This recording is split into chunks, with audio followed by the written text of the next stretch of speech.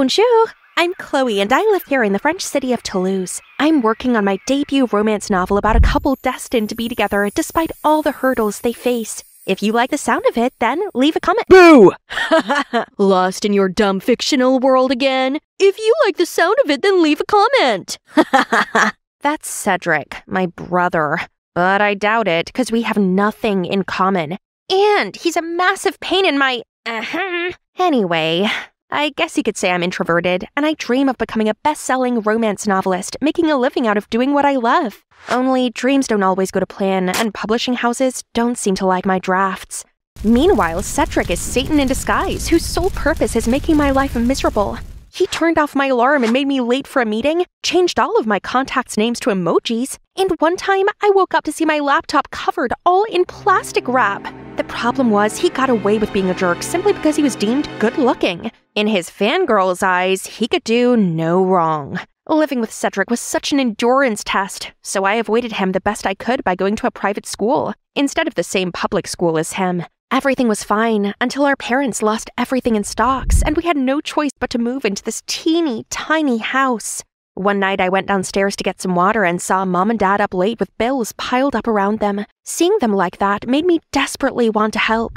So the next day I told them that the public school had a creative writing club and that I wanted to transfer there. My tuition fees weren't a burden anymore, but going to the same school as Cedric was not ideal. So I insisted that he acted like he didn't know me at all. Still, the first few days were terrible as I kept getting lost and felt so out of place. I hardly looked up and only identified other students by their shoes. Thank goodness for the pink and white sneaker girl, Emma. She was the only person who actually noticed me, and when I told her about my writing dreams, she was really supportive. We became best friends and could chat about everything, even my annoying brother. Things were better at school, but not at home. My parents were still struggling to hide their money problems, and Cedric, well, was just being Cedric. Couldn't he see that now wasn't the time for his clown antics? I helped out as much as I could by cleaning, doing laundry, preparing meals, and even got a part-time job in a patisserie, while he literally did nothing. Why can't you stop fooling around? Chill out, sis. Even when you have a mare, all the stress will give you gray hair. Fine! Act like a moron and stay in this moronic place forever. I'll get our old house back alone. After a busy shift, I just wanted to get home and go straight to bed. Only when walking along the curb, I spotted Cedric doing some dumb, noisy performance. Ugh, such a laughable, selfish bum. I had to seriously hold back or else my fist would definitely land on his face. Oh, I still had the last chapter to finish. My body was ready to shut down, but I couldn't slack. Not if I wanted to complete it by Louis Beaumont's book launch. He's my favorite author. I'd planned for months to fly to Nice and hand him my manuscript. Suddenly, the lights went out. Guys, looks like the electricity company cut us off because of those unpaid bills. Gosh, we can't live like this. So I pulled out some money from the back of the manuscript. This was money for my Nice trip. But this is more urgent, so I gotta do what I have to do. Mom, Dad, here's some money, just to help out a bit. The next day, Cedric barged into my room with a smug grin on his face. Guess who's going to Paris? Try not to miss me too much, will ya? What? But where did you get your money from? Mom and Dad? Duh. Check it out. That's my money? I can't believe this. We don't even have electricity, but they gave him money to go mess around in Paris? I shoved him out of my room and slammed the door shut. I'd always tried my best to not disappoint them, yet they favored my deadbeat brother and spoiled him rotten. All this family stuff was eating me up, so on school day, I confided in Emma. Only when I tried talking to her, she seemed distracted and kept drifting with the music. Em, are you listening? Oh, sorry, but this beat is straight up fire. Look, he's the winner of this contest. Isn't he amazing and talented? I looked at her phone and saw, what? Cedric? So he came to Paris for this stupid contest? Don't talk about him, okay? That's my selfish, uncaring brother I've always talked about. Be his fan, and we can't be friends anymore. Things got even worse when Cedric went home and literally made it rain with his reward money. Chloe, look at all of this money your brother won. Thanks to his talent, we can go back to our old house. Ugh, why is everything so easy for Cedric? He did some nonsense rap and became a celebrity. Meanwhile, it's me who had to give up my trip, my dream. At least we got the old house back, but day after day, these annoying reporters are driving me crazy. How did you come up with meaningful lyrics? Meaningful? Everyone knows rap isn't actually music. It's just some noise full of swearing and insults. Yeah, ignore her. She's just cranky from skipping breakfast. There's no escaping Cedric's name, not even at school. Please, please, please introduce me to him.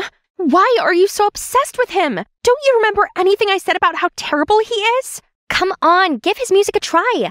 I can't believe someone who wrote such beautiful lyrics can be as bad as you say he is. Fine. If she wanted to meet him, then I'd grant her that wish. It's about time she saw his true face.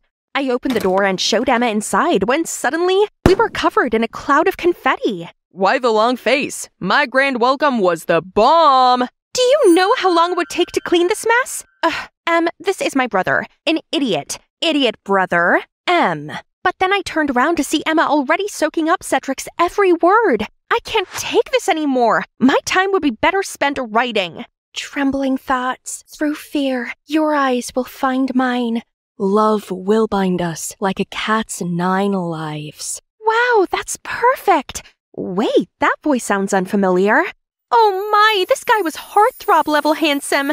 Bonjour, I'm Pierre, Cedric's colleague. Is he home? Yes, let me show you the way. What are you seeking him for? We're collaborating on my next album, so I'm here to practice. As a senior singer, I also helped Cedric build his show and industry connections. He's superb, isn't he?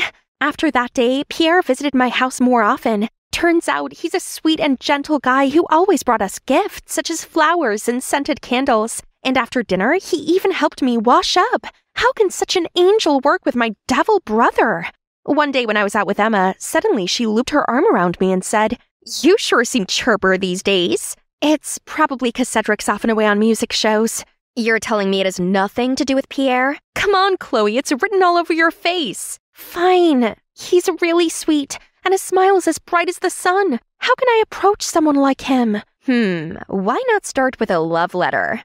I took Emma's advice and wrote the most romantic letter ever, then brought it to his company. If anyone asks, I'll say I'm here to see my brother. Huh? Are they arguing? I went over to Pierre and asked him what had happened. Oh, it's nothing really. Cedric is just stressed out from his busy schedule. Yeah, right. As if there was anything stressful about this nonsense rap thing. Now is my moment, so I stuffed the letter in Pierre's hand, then ran away. I was still giddy with excitement when I arrived home. Only Cedric ruined my mood by sitting there looking like he'd swallowed a wasp. Oh no, are all showbiz parties too tiring? What a tragedy. Shut it, Chloe. What does a dreamer like you know? Dreamer? At least I'm not a self-centered, shallow idiot. I sacrificed everything so you could go after your dumb rap career, and all you do is act like an ungrateful jerk. Grow up and stop being so childish. I expected him to shout back at me, but instead he gave me this dead look, then trudged off to his room. He didn't come down for dinner or anything for the next 3 days. This house sure was quiet without him. But he's a chill guy and things will go back to normal soon, right? I guess I should just enjoy the peace while I could. The next day, Emma showed up at my house all worked up. Is Cedric here? He didn't answer any texts and calls. Huh? You two are messaging each other? I just wonder if he's okay. How typical of you to talk to him behind my back. To my surprise, Emma just impatiently barred past me and ran up to Cedric's room. Then she reappeared with a note. Cedric's gone. Jeez, how irresponsible and impulsive. He really doesn't care about anyone but himself. Enough! I won't listen to you badmouth your brother anymore. Can't you see he's seriously struggling and showing signs of depression? Who's the one who doesn't care about family here? And you really believe you're better than him? Emma's outburst left me stunned. Is Cedric really depressed? How was I meant to know that when he's always goofing around? That evening, Mom and Dad kept fretting about Cedric's disappearance. He gave his all to help us while we could do nothing to help him. Remember those days he performed on the streets? He gave us all the money he earned, and he always tried to cheer us up when things were down. Cedric only wanted to join the rap contest to win some more money. He was very nervous, but we believed in him, so we gave him the money to enter. Oh God, so I misunderstood him all along? Suddenly I remembered his winning track that Emma insisted that I listen to. I went up to my room and turned it on.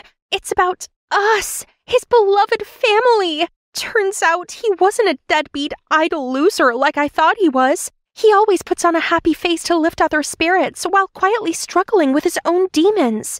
I needed to find him and apologize immediately. so I went to Pierre for help.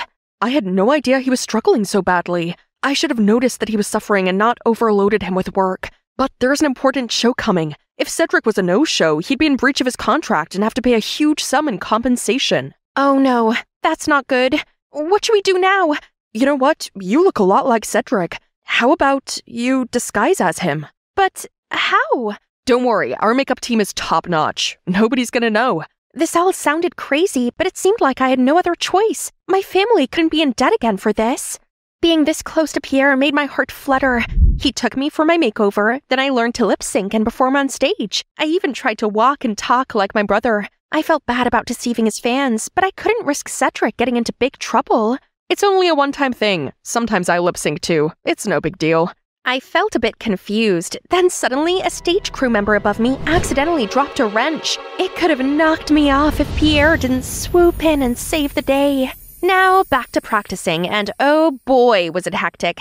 Pierre stayed with me the whole time and was really supportive. We also never stopped trying to look for Cedric together. I felt our connection growing, but couldn't figure out why he hadn't made any move. Maybe my first letter hadn't been clear enough, so I sneaked into Pierre's room and left him another one. Only later that day, I saw him glued to his phone, so I took a glance. Huh? He was messaging somebody with a very cheesy nickname. Right, he wasn't interested because he was already dating someone else. Oh no, I have to reclaim my second letter before humiliating myself. I ran into his room but couldn't find it anywhere. Wait, what's this? Here comes the big night. I was absolutely terrified. Pierre smiled sweetly at me and held my hands. We shared a look, then stepped on stage together. There were so many people out there. My legs felt numb, but then I spotted Emma beaming at me from the front row, and my nerves eased again. I quickly found the beat, then lip-synced and danced perfectly. But halfway through the song, the stage lights suddenly went off and a shadowy figure walked toward me. Cedric! The audience oohed and awed, then clapped in excitement as Cedric continued the rest of the performance. During the break, everyone went backstage and saw Pierre grab Cedric's arm. Cedric, where have you been? We've all been worried sick. Drop the act. You're just using me to make yourself rich, forcing me to do show after show, and when I was exhausted, you pushed lip-syncing onto me. What are you talking about? These shows are to help you gain support. Starting out in this industry is hard. Hey, I even lent you some money to get your house back. You mean the money you used to tie my brother in with his stupid contract? You compelled Cedric to work exclusively with you, performing 2 years for free to clear his debt. But according to these receipts for each show, the money he should have received already exceeded the amount he owed you. What the? Surprised much? Now we have all the evidence against you. So what? Cedric signed it anyway. A contract is a contract. Break it and I'll get you kicked out of the company and make sure you never get any show again. Your whole family will be dirt poor like before. I don't think so. What would the public say if they knew you've been flirting with him all along, and when he rejected you, you manipulated and overworked him until he agreed to date you?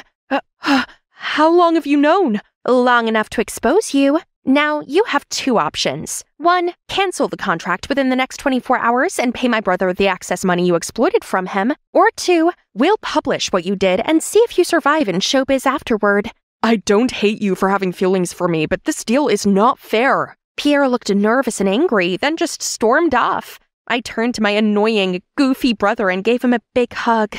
I'm sorry for misunderstanding you before. Why didn't you tell us that you borrowed money to get back our house? I know how much you wanted our house back, so I joined the contest, but the prize money wasn't enough. That's when I asked Pierre. Silly me.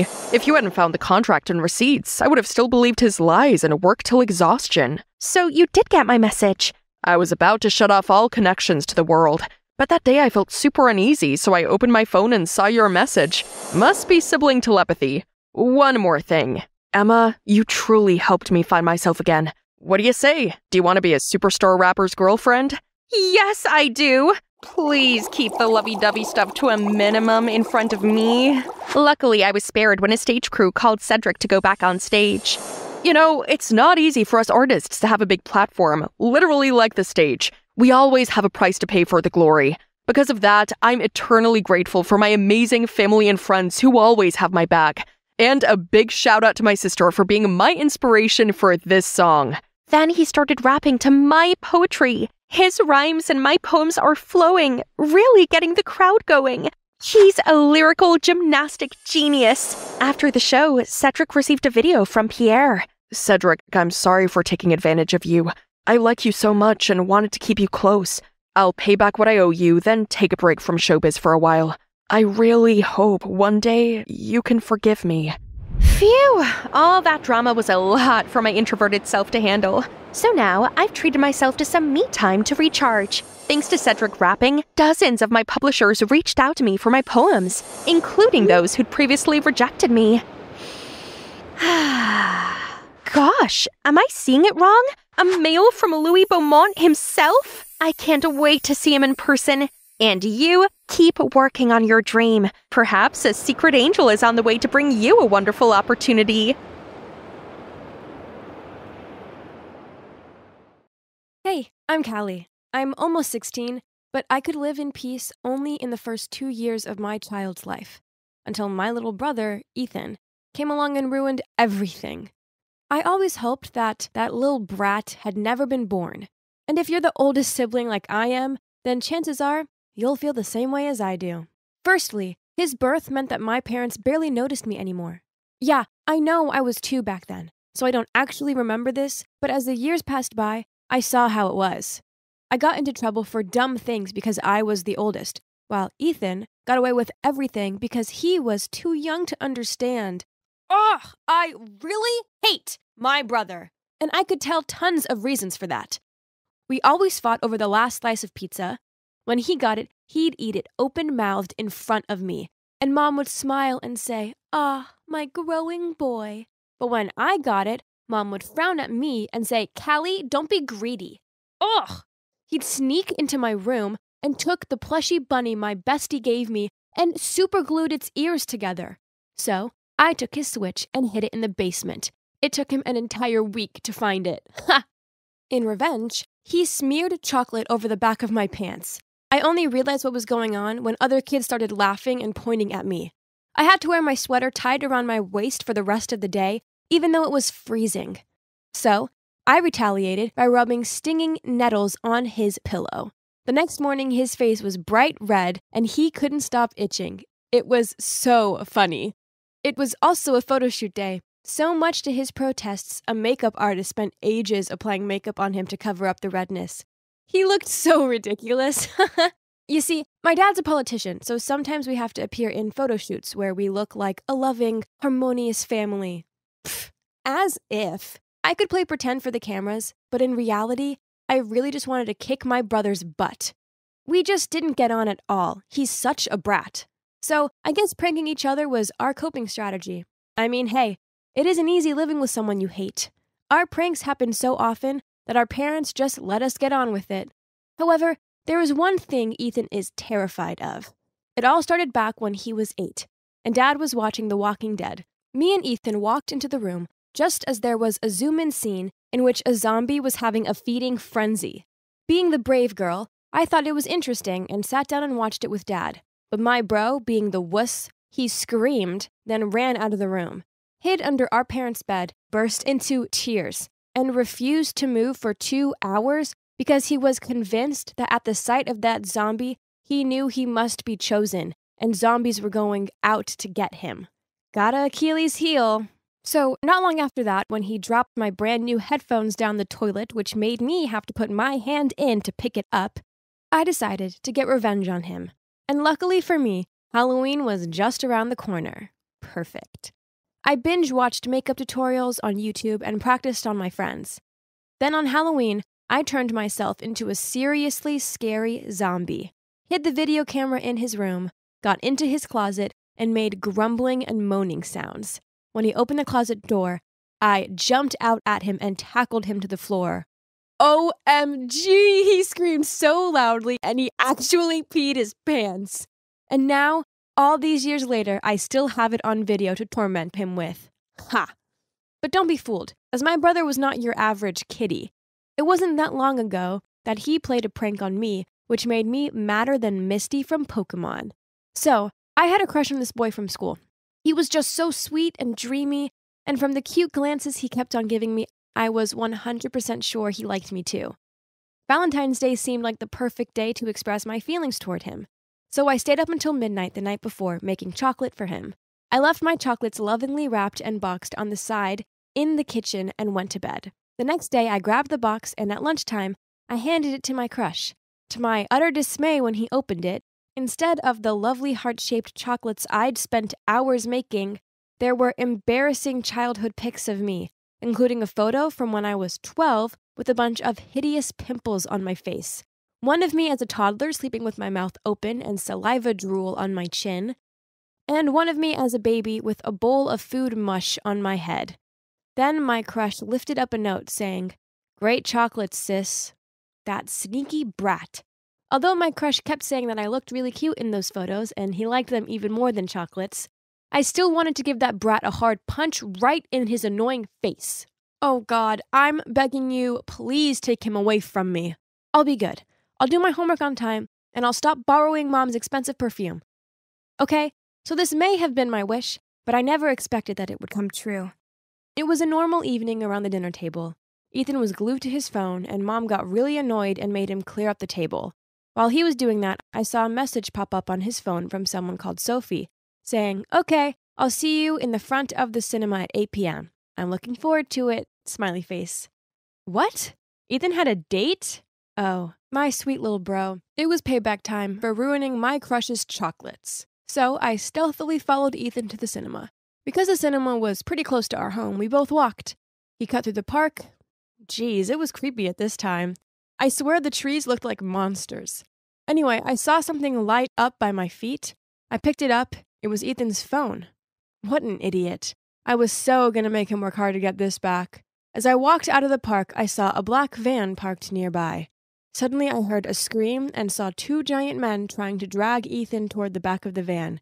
Ethan was crying and struggling with fierce resistance, but my weak, skinny 14-year-old brother was no rival for those two men. What? How dare they try and kidnap my brother? He might have been the most annoying human on the planet, but he was my annoying little brother. There's no way I was letting this happen.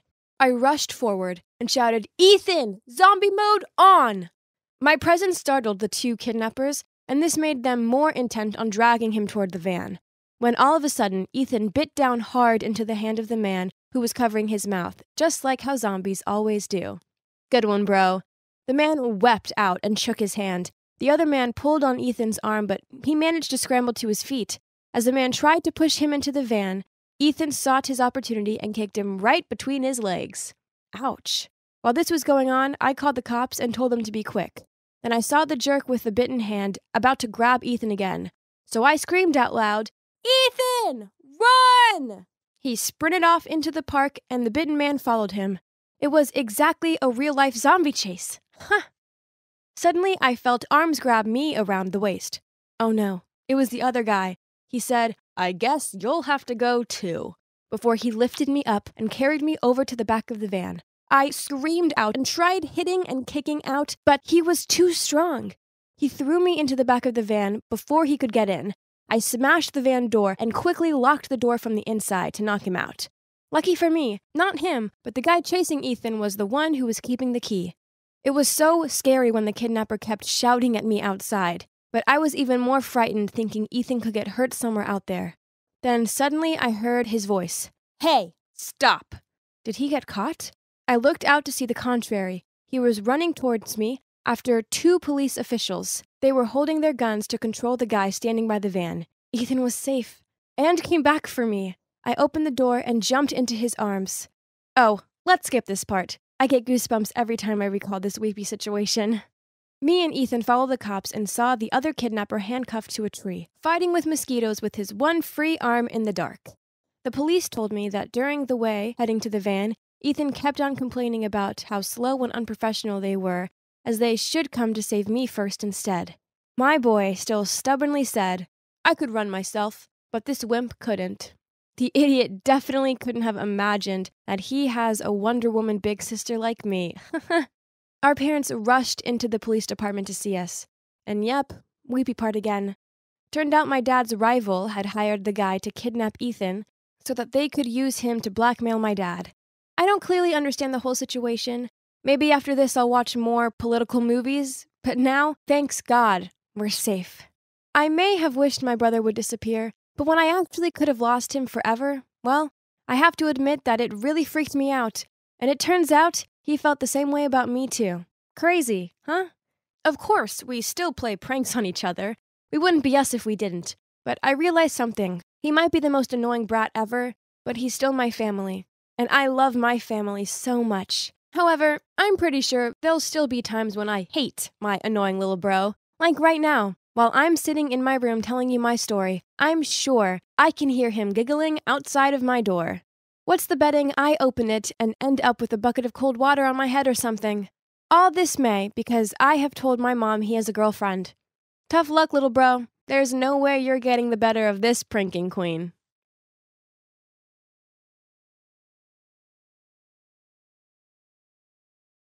I was tidying up my room when a call came through. Oh, my big sister! She lives with Mom, so I've not seen her in a year. Blair! It's been a hot minute. How have you been? Hi, Kiernan. Well, not so good. Mom left. Oh no! What happened? Then Blair told me it's due to Mom's debts. She had run away from the loan sharks and left my sister behind. That's awful! So I told her to come to Portland and live with us. She agreed to come, but then I realized that Blair staying here wasn't really down to me. Oh well, it's not like I could leave her in danger, right? So later over dinner, I told my family about Blair's current situation. Oh, how terrible! Yes, Blair must come and stay. Yay! Their kindness didn't surprise me as my stepmom and stepsis, Chrissy, have been lovely to me ever since I moved in. You know what's even cooler? Christy is a rising teen pop star, but she's so sweet. We've grown super close, and she even told me all about her secret boyfriend, Damien. They'd been together long before Chrissy became famous, and had since kept their relationship out of the public eye. This is so exciting! I haven't seen Blair since our parents split. This guest bedroom is gonna be hers, and we're living under one roof again. Blair's basically my alter ego. She's pretty, outgoing, and popular, while I'm more of a homebody.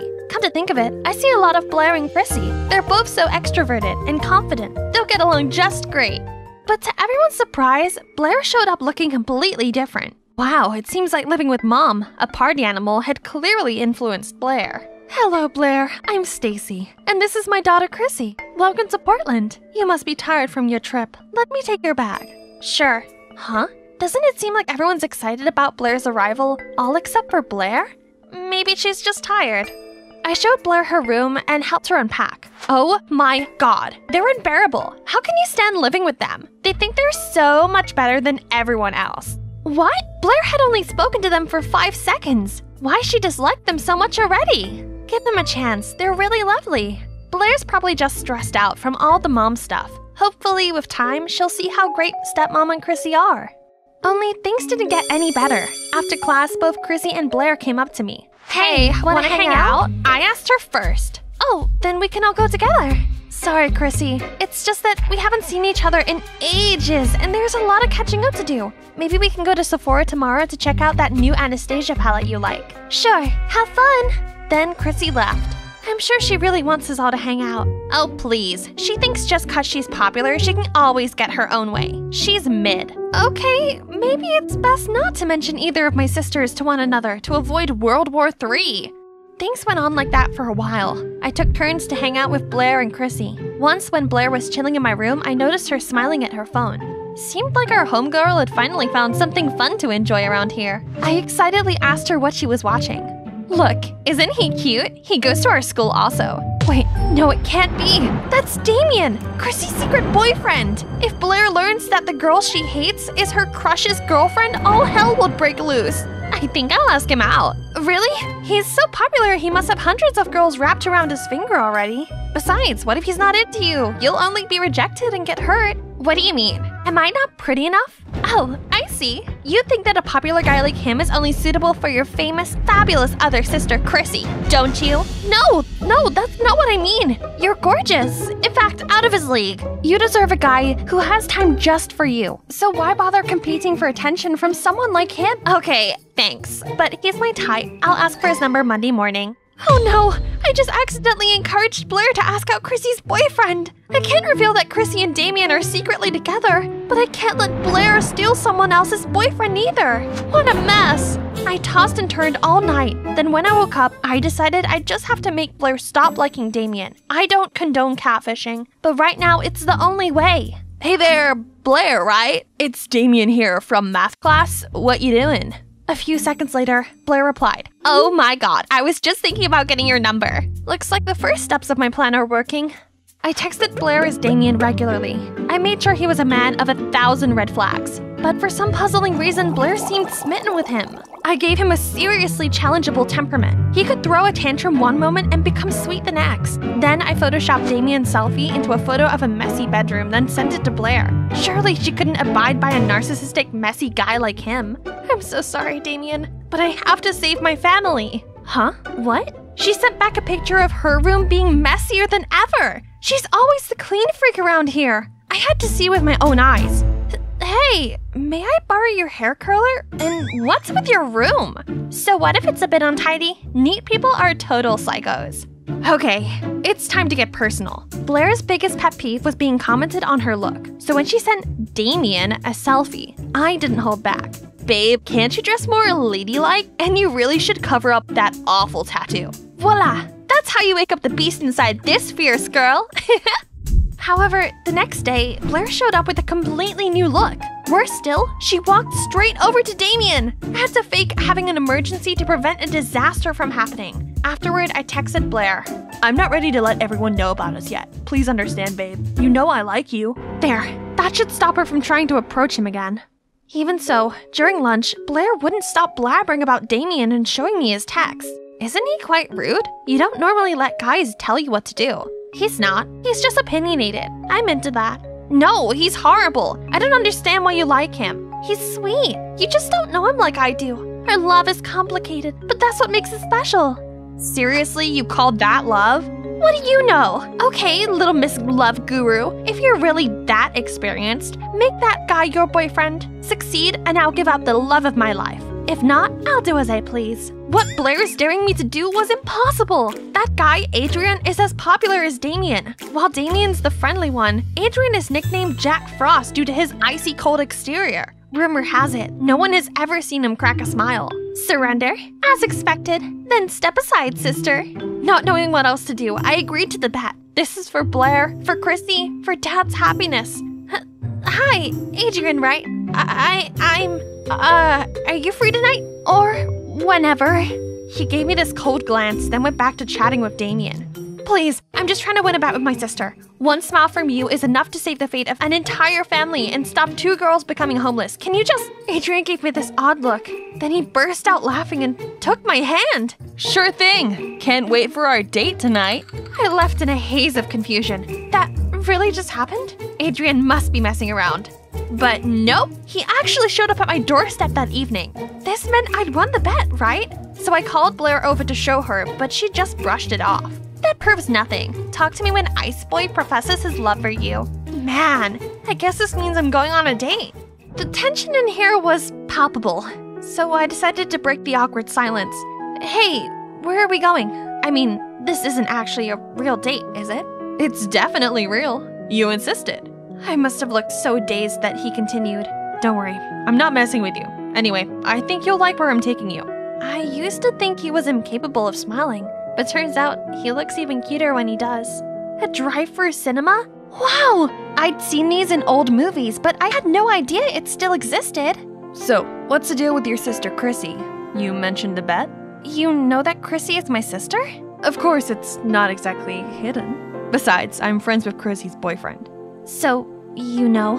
Yep, there's no secrets between me and Damien. And don't worry, I have his back. So, can you answer my question now? I like this different side to Adrian. So before I could stop myself, I told him how the bet wasn't with Chrissy, but with my other sister, Blair. And I was catfishing Blair as Damien to protect my family, but it's barely working. Whoa, that's intense. Secrets make things complicated. Life sure would be easier if we could just be ourselves. So, why did you decide to go on a date with me? Don't you think it's weird? No, not really. Beats how girls normally ask me out. I arrived home feeling on cloud 9, But then I walked past Chrissy's room and saw her upset. I asked her what's going on. It's Damien. He wants us to go public, but I told him I'm not ready yet. I like having this part of me private, and I don't want Damien to be open to backlash and scrutiny. But he didn't understand and thought I was embarrassed of him. Oh, Chrissy, what a pain. Give him time, I'm sure he'll come around. But the school performance is in a few days. How am I supposed to take the stage in this state? I hated seeing Chrissy so downhearted like this. And I thought about Adrian and what he said during our date about honesty. I don't know much about the pressures of fame, but I do know that your feelings for Damien are real. I don't think love is something that you should hide. Honesty is the best policy. It might be hard at first, but you can get through it together. Now, come to my case, I should also follow my own advice and put an end to my catfishing before it gets out of hand. I tried hard to think of the best way to break this to Blair while we were walking to school the next day. After much hesitation, I pulled her aside before entering school for a talk. Only, before I could get to the main part, Damien walked past and oddly, Blair didn't do so much as to blink. Seeing my confusion, she said, Yesterday, he ignored all of my messages. You're right, I deserve someone better. Anyway, what did you want to tell me? Oh, that, my date with Adrian was amazing. It all happened because of you, so thanks. And sorry about Damien. It's okay. That's strange. Did my smitten sister really just give up that easily? But anyway, at least it's all over now. And I don't even have to come clean anymore. The day of Chrissy's performance arrived. Me, Adrian, and Damien had backstage access. Actually, I'm here for emotional support as Chrissy is about to tell everyone about her relationship with Damien. This is a surprise for Damien too. He just thinks we're here to get a better view of Chrissy. She slays the performance and the audience adored her. Thanks everyone. Thank you so much.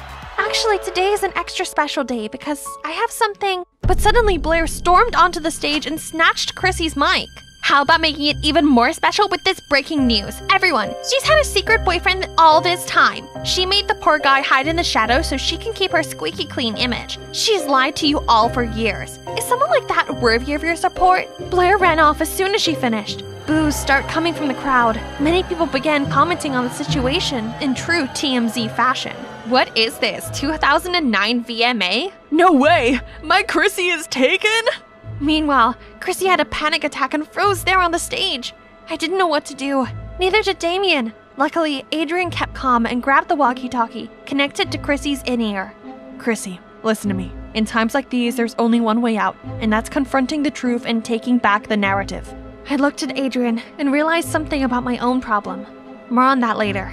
For now, let's see how Chrissy handles this. Well, there goes my big reveal.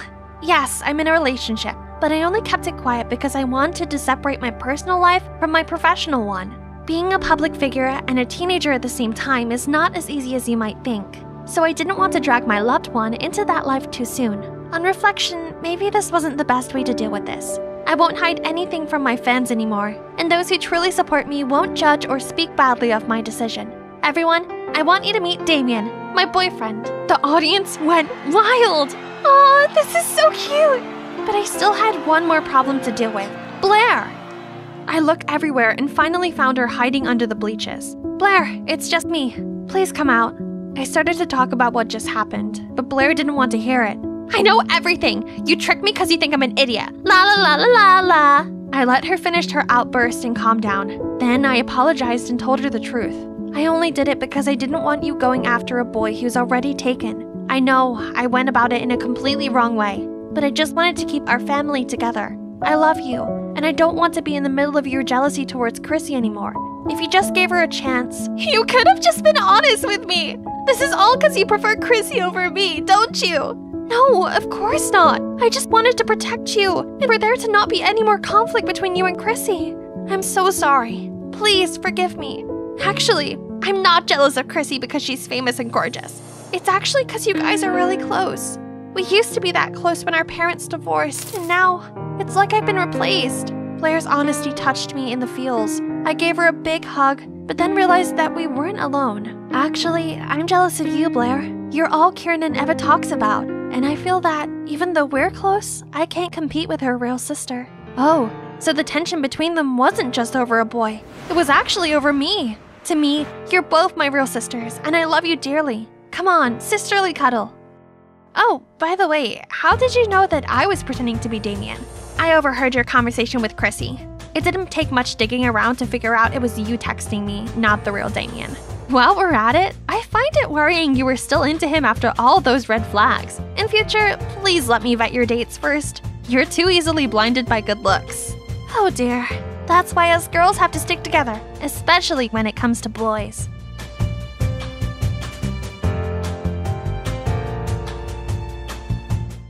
My precious Sunday is ruined because of my not-so-precious sister, Emma, who insisted on dragging me to church for some sister time. We walked in to see the priest rushing over. "Welcome in. You must be our new member, Janet." Whoa! Just then, the holy statues nearby all fell over and shattered to pieces. It's a bad omen. She's a Jinx. No, no, no!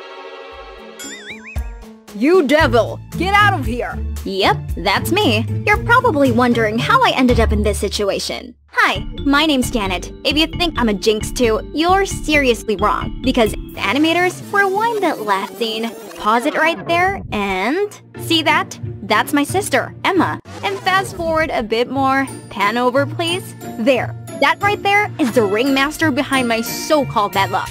You must be wondering why I hadn't exposed Emma that day. It's because everyone is fooled by her naive Cinderella look and never believed how a living angel could do such mischievous deeds. But the truth is, she's the devil. She did everything to make me look like a walking disaster everywhere I go. But who am I, huh? That night, to get back at Emma, I hid under the bed till she was sound asleep, wrapped my icy cold hands around her ankles, jumped out from under the bed, and boo! Emma screamed through the roof, and our parents walked into the room worried just to see me laughing hysterically.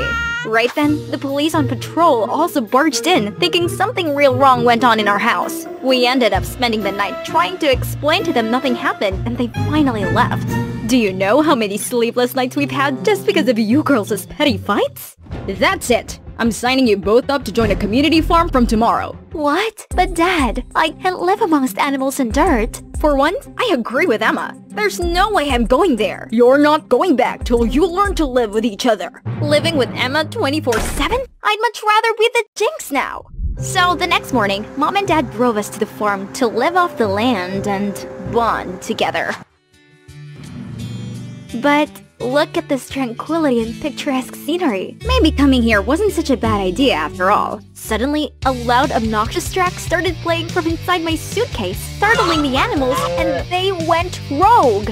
Stop the music! But my suitcase was locked. I caught Emma smirking, pressing her phone, and the music suddenly stopped. Once everything was under control, the farmers gave me looks of disapproval. Just when I thought things couldn't be any worse, a trailer nearby slipped off and began to roll downhill, heading straight for an oblivious farmer. Emma immediately swooped in and pushed herself and the farmer out of harm's way, just in the nick of time. Richard, are you okay? Oh, yes, thanks to this young lady. You saved my life. What a good luck charm you are. That trailer has been sitting there for ages without any problems. Why did it suddenly break just now? Oh, it's my sister. She has this reputation for bringing bad luck wherever she goes. I apologize on her behalf. No, no, no, no! Don't listen to her! She's evil! That's not something you should say to your sister. Look at her! What an angel! Emma immediately activated her manipulating power. Aww! Come on. We got the nicest room for you. Hey, what about me?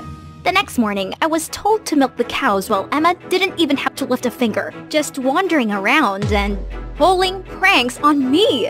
In a panic, a guy appeared and helped me out. What happened here? The hoses are all snipped off. I'm so sorry about that. It's my sister's stupid prank to get me look like bad luck. Interesting. Oh well, we'll hand milk the cows until we get them replaced. Hand milk? That'd take forever. Emma's gonna have to pay. Hey, no need for that. I'll give you a hand. I'm Kai, by the way. He gave the brightest smile, and I instantly felt better. I'm Janet. Thanks for helping me, but which buttons do I push to get milk? Kai cracked up, and I felt like the dumbest thing in the world. I'm sorry, but that was so cute. Okay, you don't push any buttons. You squeeze it, like this. Just then, Sylvia walked by and saw us. Well, well, well. Who makes you smile like that, Kai? Janet, you are really something, huh? As she left, I felt my heart racing and saw Kai blushing also. Who Whew, it sure feels hot like summertime. So, Kai, how long have you been living here? Just recently. I'm actually a skier from the city too, but I came here due to some stuff. Come on, let's go sell the milk. Kai and I then made our way to the bustling market. Surprisingly, customers were eager to get their hands on our milk. I was ready to make my first hard-earned cash when suddenly, you'd better watch out, you'd better not buy, better not drink this milk right here. Jinxie Janet's coming to town. The crowd buzzed with concern over our milk. Actually, I thought someone else was a Jinx. You see, our milk is especially fresh today, all thanks to my good luck charm, Janet. She and I worked all morning to milk the cows by hand. Thanks to Kai's words, the crowd was excited again. Just like that, we sold out in just a few hours. Woohoo! But when we got home, people started praising Emma for bringing good luck to the business. Actually, it was Kai and me who milked the cows, and more thanks to Kai who did most of the heavy lifting. She has nothing to do with this. The room suddenly felt awkward and people started to look away. Only Sylvia cared to acknowledge us. I see. You two make a great team. What about us? I think we'll make a better team. Get off of me, you creep! Ouch. Feisty. Oh my gosh, are you okay? Why are you acting like such an animal, Janet? I'm alright. She may be a bit cold right now, but she'll warm up to me in no time. Right, princess? Emma immediately gave me a death stare. Aiden, why are you here? I'm here for you, brother dearest. Mom and Dad are worried sick back home. Holy cow, these two are related, but they're nothing alike. Well, it does explain why their tension was scorching up the room. Stop it, you two. Always with the bickering. It's getting late. Janet, will you go and lock the barn door? Oh yes, definitely. But before I reached the barn, a hand suddenly pulled me back. Keep your claws off of Aiden. He's mine. Oh, I see. You're smitten with him, huh? Well, too bad, because he seems to like me instead, sister. How dare you! Emma dashed ahead of me towards the barn, turned all the lights on, blew on the deafening whistle, and the sheep went wild again. I desperately tried to stop the panic herd, but no use. Only when the farmer showed up and let the shepherd dog do his job was the scene under control. This is all your fault. You'll bring us nothing but bad luck and chaos. That's not true. I was trying to help while this was Emma's doing. Stop with all the blaming and start learning some manners, will you? I was stunned. Behind Richard, Emma grinned slyly. She won this time, but not for long. Cause how about I steal Emma's crush, aka Aiden, right in front of her? Well, actually, I didn't really have to steal anything, cause Aiden always found his way to me first. And he also brought Kai along. It was like something was going on between them, and they kept fighting to get my attention. They showered me with food, fought over the seat next to me at dinner, and wouldn't let me lift anything remotely heavy. It was getting a little annoying, but seeing Emma fuming with jealousy each time is so worth it. One afternoon, Kai and I were picking flowers in the field when he gently tucked a flower in my hair. It looks good on you. Then, he lifted my face and leaned in closer. I was floating in the summer breeze, ready for a kiss, when we both got shaken up by the engine revving. Aiden? Sup, pretty thing? Wanna go out with a date with me? She's with me, can't you see? Well, maybe I'm blinded. Blinded by my love for you. How about you two can show some brotherly love and go together, huh? Then I walked off, only to see Emma's blonde head sticking out from the flowers. Hey Aiden, on second thought, I'd love to go with you. Shall we? Driving away, I could see Emma furious, and Kai with sad eyes following me? But the thing was, this was hella awkward. I don't feel like flirting if there was no Emma. And he, well, I don't know, couldn't stand it anymore. So I told him to stop at this random clothing store and insisted he try on this fancy suit. Whoa, you cleaned up nicely, huh? Do I not look good usually? Well, you kinda look like a hooligan. Is that genuine joy I see on your face? What? I'm always smiling. Oh really? You and Kai were ready to bite each other's heads off just then. You don't know everything about us, Janet. I know you have a thing for him, but I can never let you two be together. Not this time. We came back to the farm to see Emma waiting for us, all agitated. You tramp! Isn't Kai enough for you? Now you're playing the double game with Aiden? And you're just jealous because Aiden doesn't like you. That's right. I only have eyes for Janet. She and Kai were never together. So quit sticking your nose into our business. Emma couldn't utter a word. For the first time, she seemed so vulnerable, then rushed away in tears. Look what you did, brother. Playing with both Emma's and Janet's hearts is a low blow. you're one to talk. Wasn't the thing with Tina your low blow? Tina? Tina who? Tina was your crush. I had nothing to do with her. It's about time you get over that. That's not what Tina said. She told me you flirted with her, and you abandoned her when she's falling for you. She lied, okay? She wanted to use you against me, and never once reciprocated her obsessive behaviors. I just want to leave everything behind and enjoy my life here, with her. So Aiden, please, just let us be. Too bad. She seems to like me instead. Can't you see? She doesn't care if her sister likes me. She still chose me over you. Dang, those words hit me hard. I didn't realize what I'd done to Emma all along. It's time to end all these silly sibling conflicts. Guys, stop. Can't you see you're hurting each other just like Emma and I? Janet, this jerk plays with you and Emma. He deserved a fist or two. No, Kai. I'm not exactly innocent either. I was also using Aiden to get back at Emma. You what? I know. But all these petty revenge doesn't bring us any good. No one wins at all. And honestly, I regretted having hurt Emma. And so should you guys. You want this golden boy to drop his sky-high ego? Yeah, good luck with that. I'm not a golden boy, Aiden. Are you kidding me? With all your success and skiing trophies, Mom and Dad can even see me behind all that. When you left home, they freaked out and made me go looking for you. Do you know the reason I quit skiing and left home? Cause Mom and Dad wouldn't stop pressuring me. It's suffocating. Every time I stand on the rink, my whole body shakes like crazy. I'm not perfect, Aiden, and I did not want to take away any attention from you. I'm sorry if you ever feel that way. Well, I didn't know. You could have told us what you'd gone through. To who? To Mom and Dad? The ones who keep pushing and nagging? Sorry I wasn't there for you. Heck, I was the worst. Right? You two could work this out. Now if you excuse me, I have my own sibling conflict to resolve. I was about to leave when we heard Emma screaming. Fire! Fire! Help! We immediately rushed to her, and the fire already caught on the haystack. It was spreading fast. I accidentally knocked over the oil lamp. What do we do now? You go call the firefighter. Aiden, you go get everyone here. Us two, we will go get water. Go, go, go! Kai and I tried our best to pour bucket after bucket of water, but it only stopped the fire from spreading, not put it out. We almost exhausted ourselves when the farmers arrived along with the firefighter, and luckily, after half an hour, everything was under control. Phew!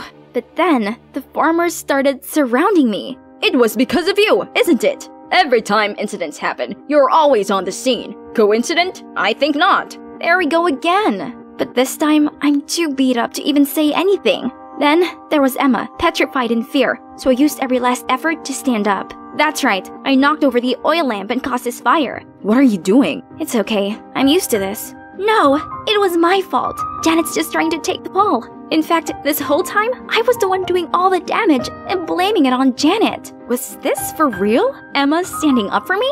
You? Is this some kind of childish joke? You could have really harmed everyone here. This is our life work, not your girls' playground. I'm truly sorry. That's it. Tomorrow morning, you'll have to leave here for good. Both of you. We had no choice but to call our parents to pick us up. Meanwhile, I gotta pack my stuff. Hey, I know I've been mean to you since forever, so why did you still take the blame for me? I'm just tired of petty fights. Besides, I feel bad for stealing Aiden away from you. I don't have any feelings for him, and I don't think he falls for me either. I just wanted to mess with you. I figured. I actually heard what you guys were talking about before, and it hit me hard.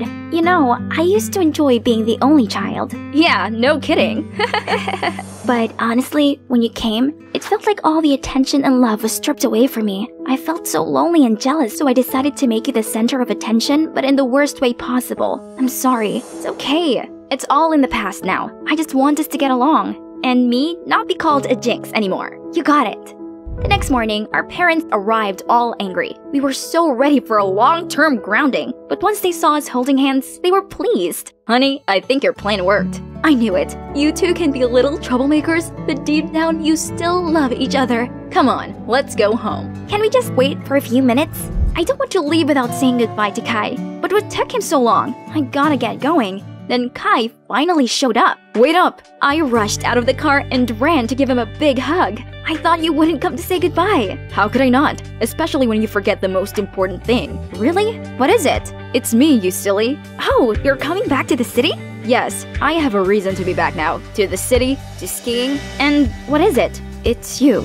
Suddenly, a tree fell over right beside us and crashed the mailbox, causing all of the mail to fly out. You really are bad luck, aren't you? Hey, that tree was already rotten. And don't you think that it barely missing us means I'm good luck? I'm just kidding.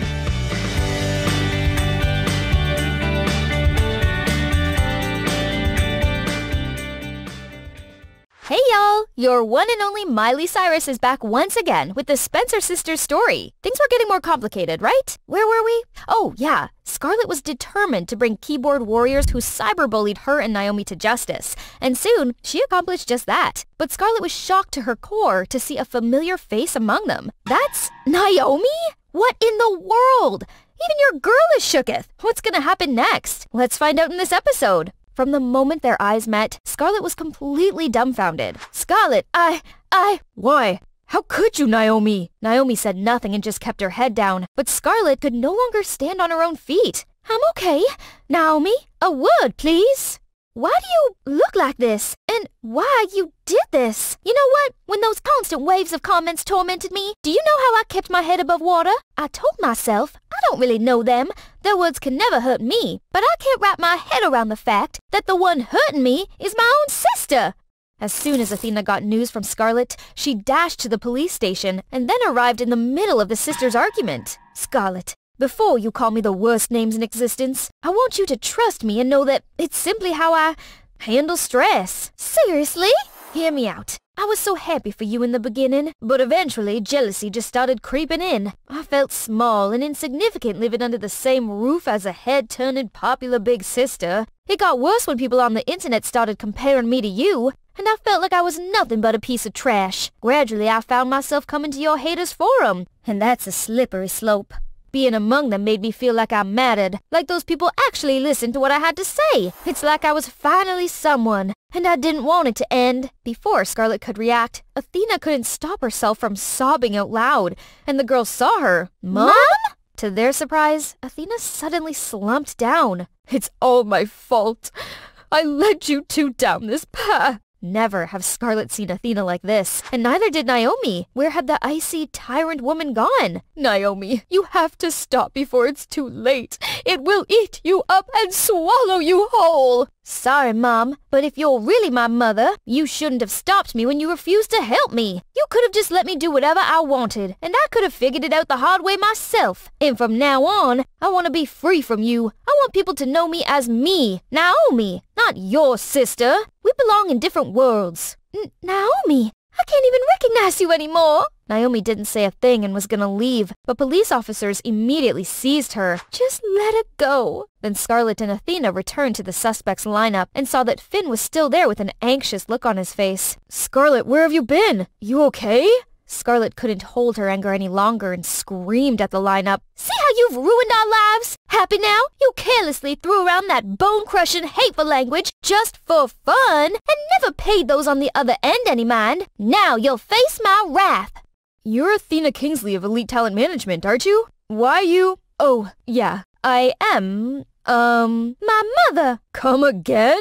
Yeah, she's my mother. Don't act so surprised. Mom, this is Finn, my agency's creative director. I'll go with her. Get home safe, okay? Wait here. I'll get the car. While waiting for Scarlett, Athena and Finn had a little chat. It's a pleasure to meet the famous Ms. Kingsley. I've heard great things about you. Oh, you've made quite a name for yourself as well, Mr. Finn Simpson. Well, that would be exaggerating.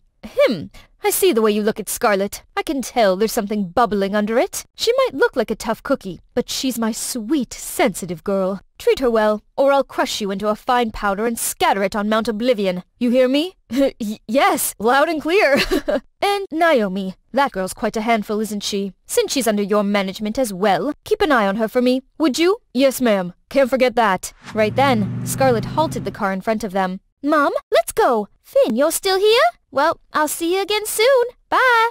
Scarlett and her mum didn't say a word the whole way. Perhaps they were both exhausted from today's crazy mess. If it were me, I would just lie down and sleep it off like a log till morning. Unexpectedly, Athena blurted out, Scarlett, could you take me to your dad now? Why so sudden? 'Cause I was still mad and didn't want to see his face. No, the truth is, I'm a coward who wouldn't dare face him. Until today do I have the guts. They drove to her father's hospital room to find him sleeping peacefully. Let me wake him up. It's all right. Let him sleep. Then Scarlett went out to give them some privacy. Remember me? It's been a hot minute, hasn't it? How come we only met again when you can't hear a word I say? let alone answer. I know you're still mad at me, and I was mad at you too, but I've learned to live with it. And seeing how well you raised our babies made me feel much more at ease. I've done nothing to help them all these years, yet they turned on each other all because of me. I promise I'll make things right. Trust me, and please, forgive me." Then Athena left right away, but little did she know, her voice did reach him. "If anything happens, call me right this instant, okay?" Right after their goodbye, Scarlett received a text message from Finn. "Wanna go for a walk?"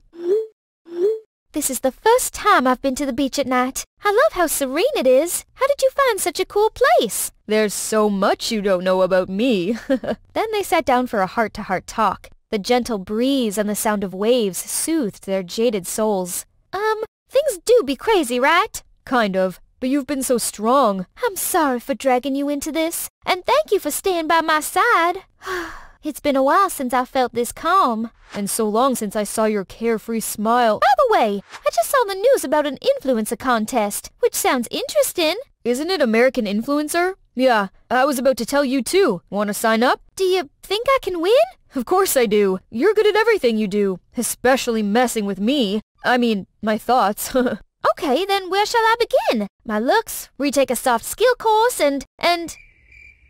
"Enough about work, okay?" Scarlett was taken aback, then went with the flow. They gave each other the sweetest kiss ever. The golden moonlight shining on the shimmering sea made the night even more romantic. Okay, guys, you've seen enough movies to know what's happening. Shall we talk about Naomi a bit? After the incident at the police station, she had a mental breakdown for a week straight and isolated herself from the rest. She lived like a zombie in her own apocalypse till one day. I've dwelled in misery long enough. This calls for a rebirth. Let the best version of me be born. And so she entered her transformation era, invigorated and ready. She even chopped off her long hair and went through minor plastic surgery to add some highlights to her face. I got the sort of perfect looks down.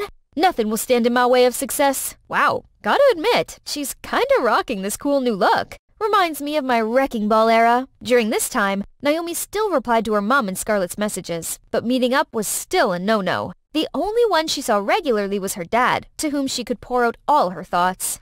"I'm much better now. You don't have to come so often anymore. This much back and forth is gonna wear you out." It's what I want to do. Anyway, I'll be a bit busy this time around, so I actually can't see you as much. Please rest up so you can come home and celebrate my accomplishments. "All right, you betcha. Better get going then. Don't make them wait." As soon as Naomi left, Mr. Spencer's smile disappeared. His expression was of pure agony. Maybe he's not doing as well as we thought. Hi, Finn. Long time no see. "Naomi, you look different, but in a good way." Listen, I've thought it through. I want to go professional. Help me, will you? "Yeah, sure." I want to join. No, I'll win this competition. As if on cue, Scarlett appeared. Naomi?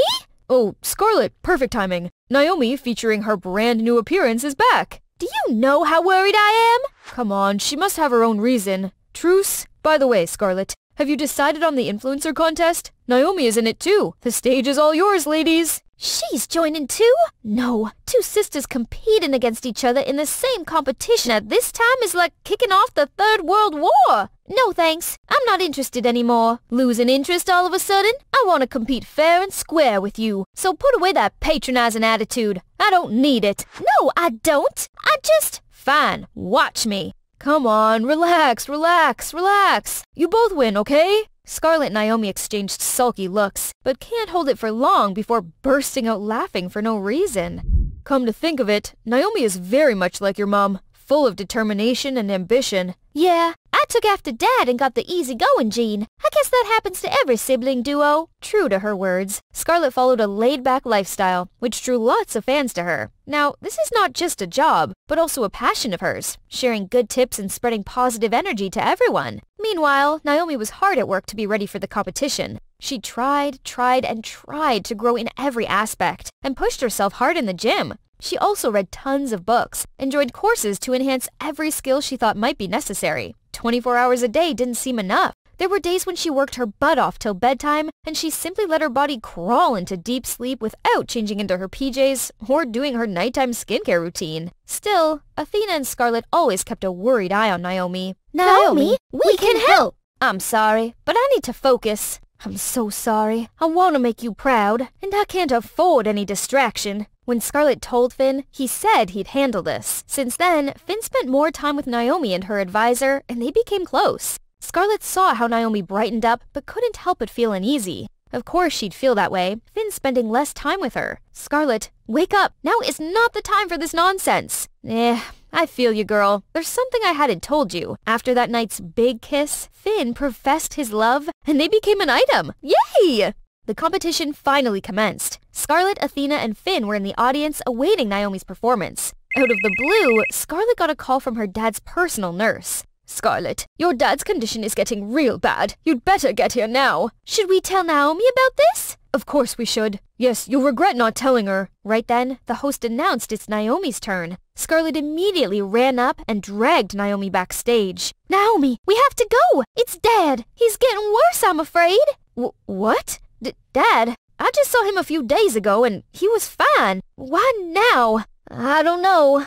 Scarlett, I'm sorry, but this is my last chance. Please take care of him for me. I have to go. Then Scarlett, Athena, and Finn immediately left, but they were only a few steps away when they saw Naomi black out on stage. At the same time, Mr. Spencer was also fighting his own battle. His prognosis was bad. We're sorry. We've tried our best. No! No! No! Dad! Please don't go.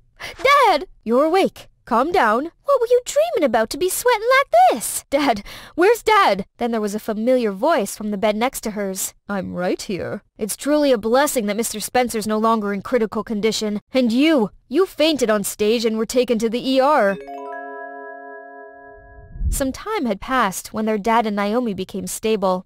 I couldn't remember the last time we went here together. I still remember how much I hated this place, but now I think it's grown on me. I can kinda appreciate it now. Why did you suddenly want to go home and leave everything behind? I've always wanted to make something of myself, so I chased after something I didn't really understand like crazy. The moment I saw Dad left us for heaven, I felt dead on the inside. Even though it was just a dream, I can now look back and safely say I was wrong all this time. You know, to me, being in show business means creating values for your audience. Fame is sort of a byproduct, not the end result. Being famous feels almost unreal, like a fever dream. Those who flatter us today might turn their back on us the next day. Only familial love will remain till the end, unconditionally. Mr. Spencer returned to his beloved diner, and today's special since these four were giving him a hand. Sit down. I got this. Hey, my help expires today, old man. Enjoy it when you can. I ain't here tomorrow. Oh, hey, I saw your daughter on TV yesterday. She really is going places. She's a whole package. A beautiful face and a heart of gold. I saw her on a charity program, too. Scarlett was still shining bright in her own way. You're actually looking at the receiver of the Influencer of the Year award. But now, she's got another loyal fan for herself. Alright, that's about it, folks. Phew! Just telling you guys this story gave me a spinning headache. Luckily, everyone has their own happy ending. Scarlett and Finn are getting engaged next month. Oops, that's not in the script. Shh! I didn't tell you nothing. Being famous seems great and all. But remember, don't let it control you. Comment below if you want to see me in another episode. Mwahs!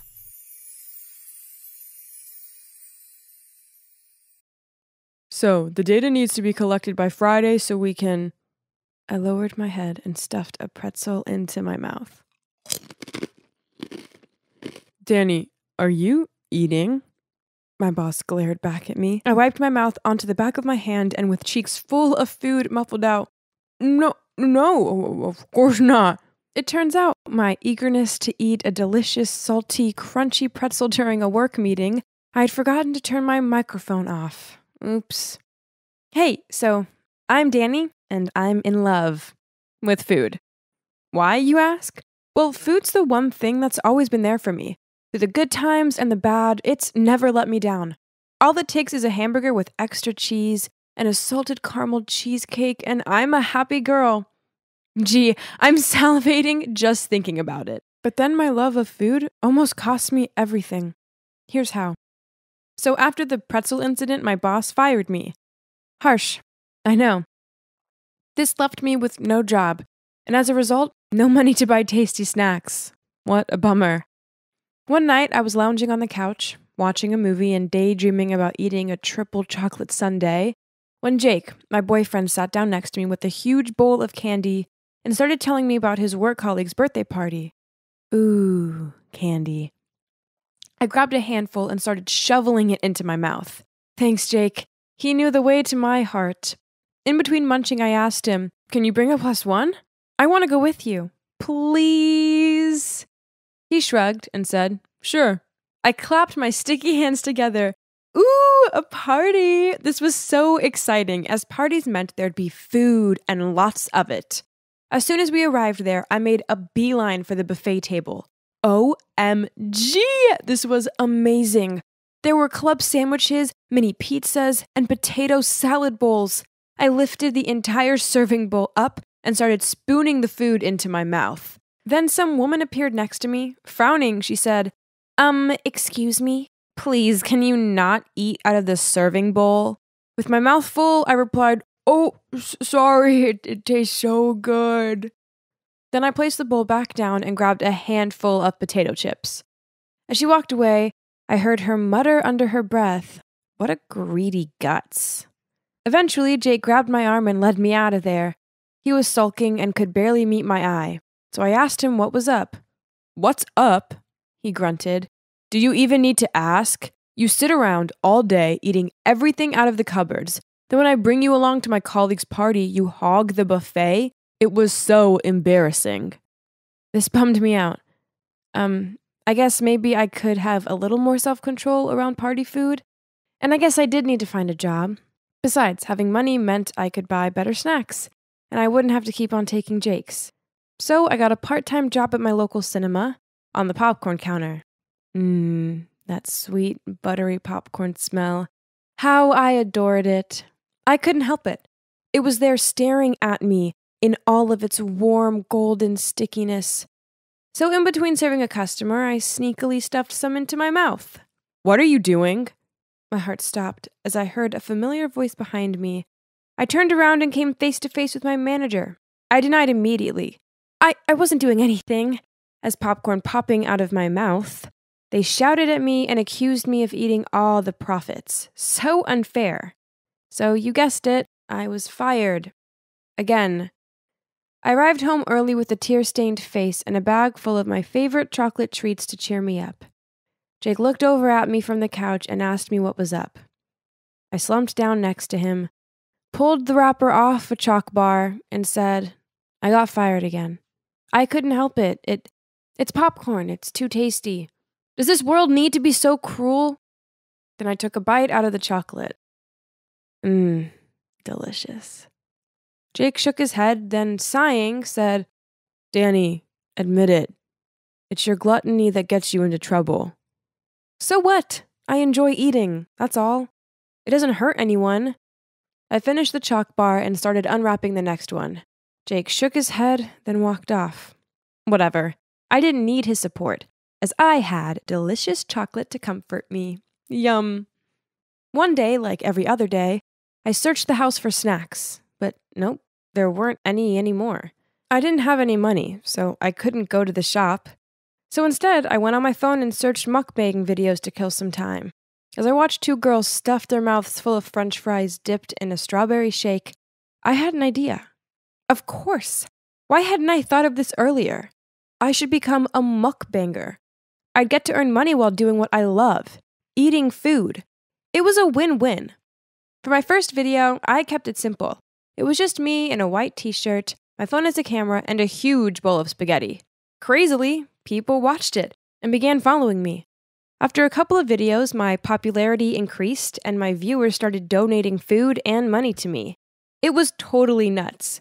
But with these things came the video requests, such as, eat 3 tubs of fried chicken and 10 plates of fried rice covered in mayo. Eating all this food did get kind of challenging. Once I was halfway through a hamburger eating video when I got a stitch in my stomach and had to stop. I so shouldn't have eaten pancakes for breakfast earlier. My fans were bummed out that I stopped the challenge, and I felt really bad. I figured that if I was going to make this my job, then I'd have to start fasting beforehand, so I could be at my best for the videos. Gee, this was hard work. One time I was so hungry, I went into the fridge and sniffed the cheese. But then when I finished a challenge, I felt so full and bloated that I resembled a puffer fish. Then there was the tiredness. I was so exhausted. I fell asleep on the bus to the supermarket and ended up in some weird town miles away. I had to ring Jake up to come and pick me up, and he grumbled about it for the whole way back. Regardless of this, I carried on with the videos. But then one day a fan challenged me to the biggie, the Fire Noodle Challenge. If you don't know what this is, then basically it involves a massive bowl full of the spiciest noodles ever. I took a mouthful of the noodles and OMG, I couldn't feel my tongue or face. My nose was running, and I had to stick my tongue out to check if it was still there. This was just too much. There's no way I could endure any more of this. So I switched the bowl for non-spicy noodles and pretended I was eating the hot ones. Afterward, I edited the video, and hey, I think I did a great job of faking it.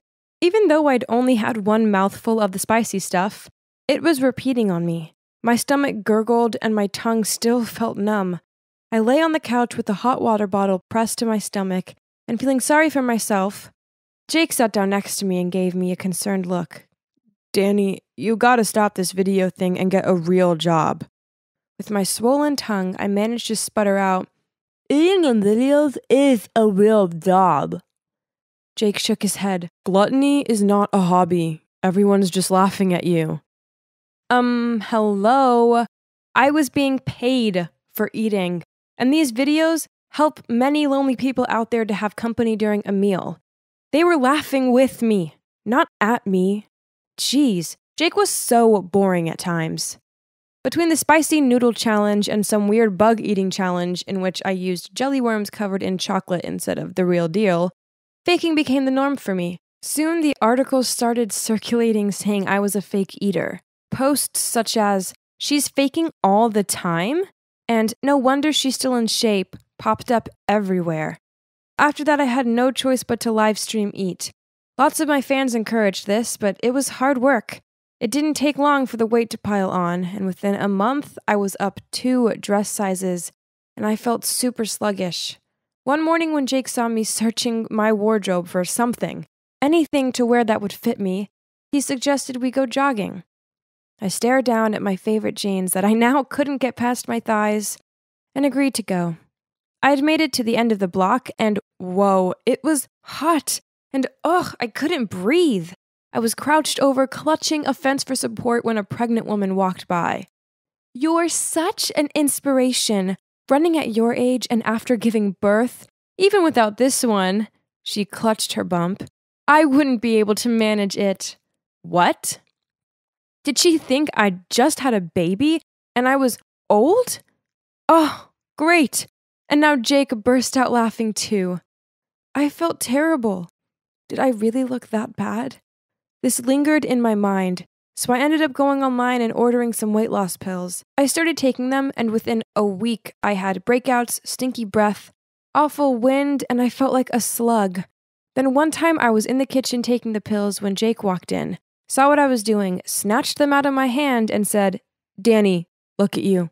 You're a mess. You have to stop the pills and stop the videos." I was angrier than a nest of disturbed wasps, so I snatched the pills off him and kicked him out of the room. Then I yelled, "You don't get it! Just leave me alone!" Jake didn't say much to me after that, and I carried on with my mukbang bubble. Soon I hit 100,000 subscribers, and to celebrate, I went live with the table packed full of my favorite foods, fried chicken, pizza, donuts, and so on. I was stuffing my face when I felt so hot and sticky the room began to spin. I slurred out, I don't feel so good." Then I fainted in the middle of a live stream. I woke up a few hours later in the hospital with a drip in my arm and a serious-faced doctor glaring down at me. They told me that I had high cholesterol, and if I carried on like this, I'd end up with diabetes and stomach bleeding. Well, that was it.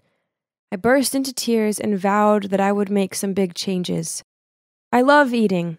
That will never change. But I just can't do the mukbang videos anymore. Now, I still enjoy food, but I don't overindulge anymore. Oh, I also have a new job working in a restaurant, and amazingly, I've managed to resist eating all of the tasty-looking food. I'm on the way to becoming the cute, confident version of myself again. And from now on, if I'm happy, sad, or whatever, well, I talk to Jake about it instead of turning to food. I will always love food, but I guess I eventually figured out that I love my health and Jake even more. Shh, don't tell him that. It'll give him a big head.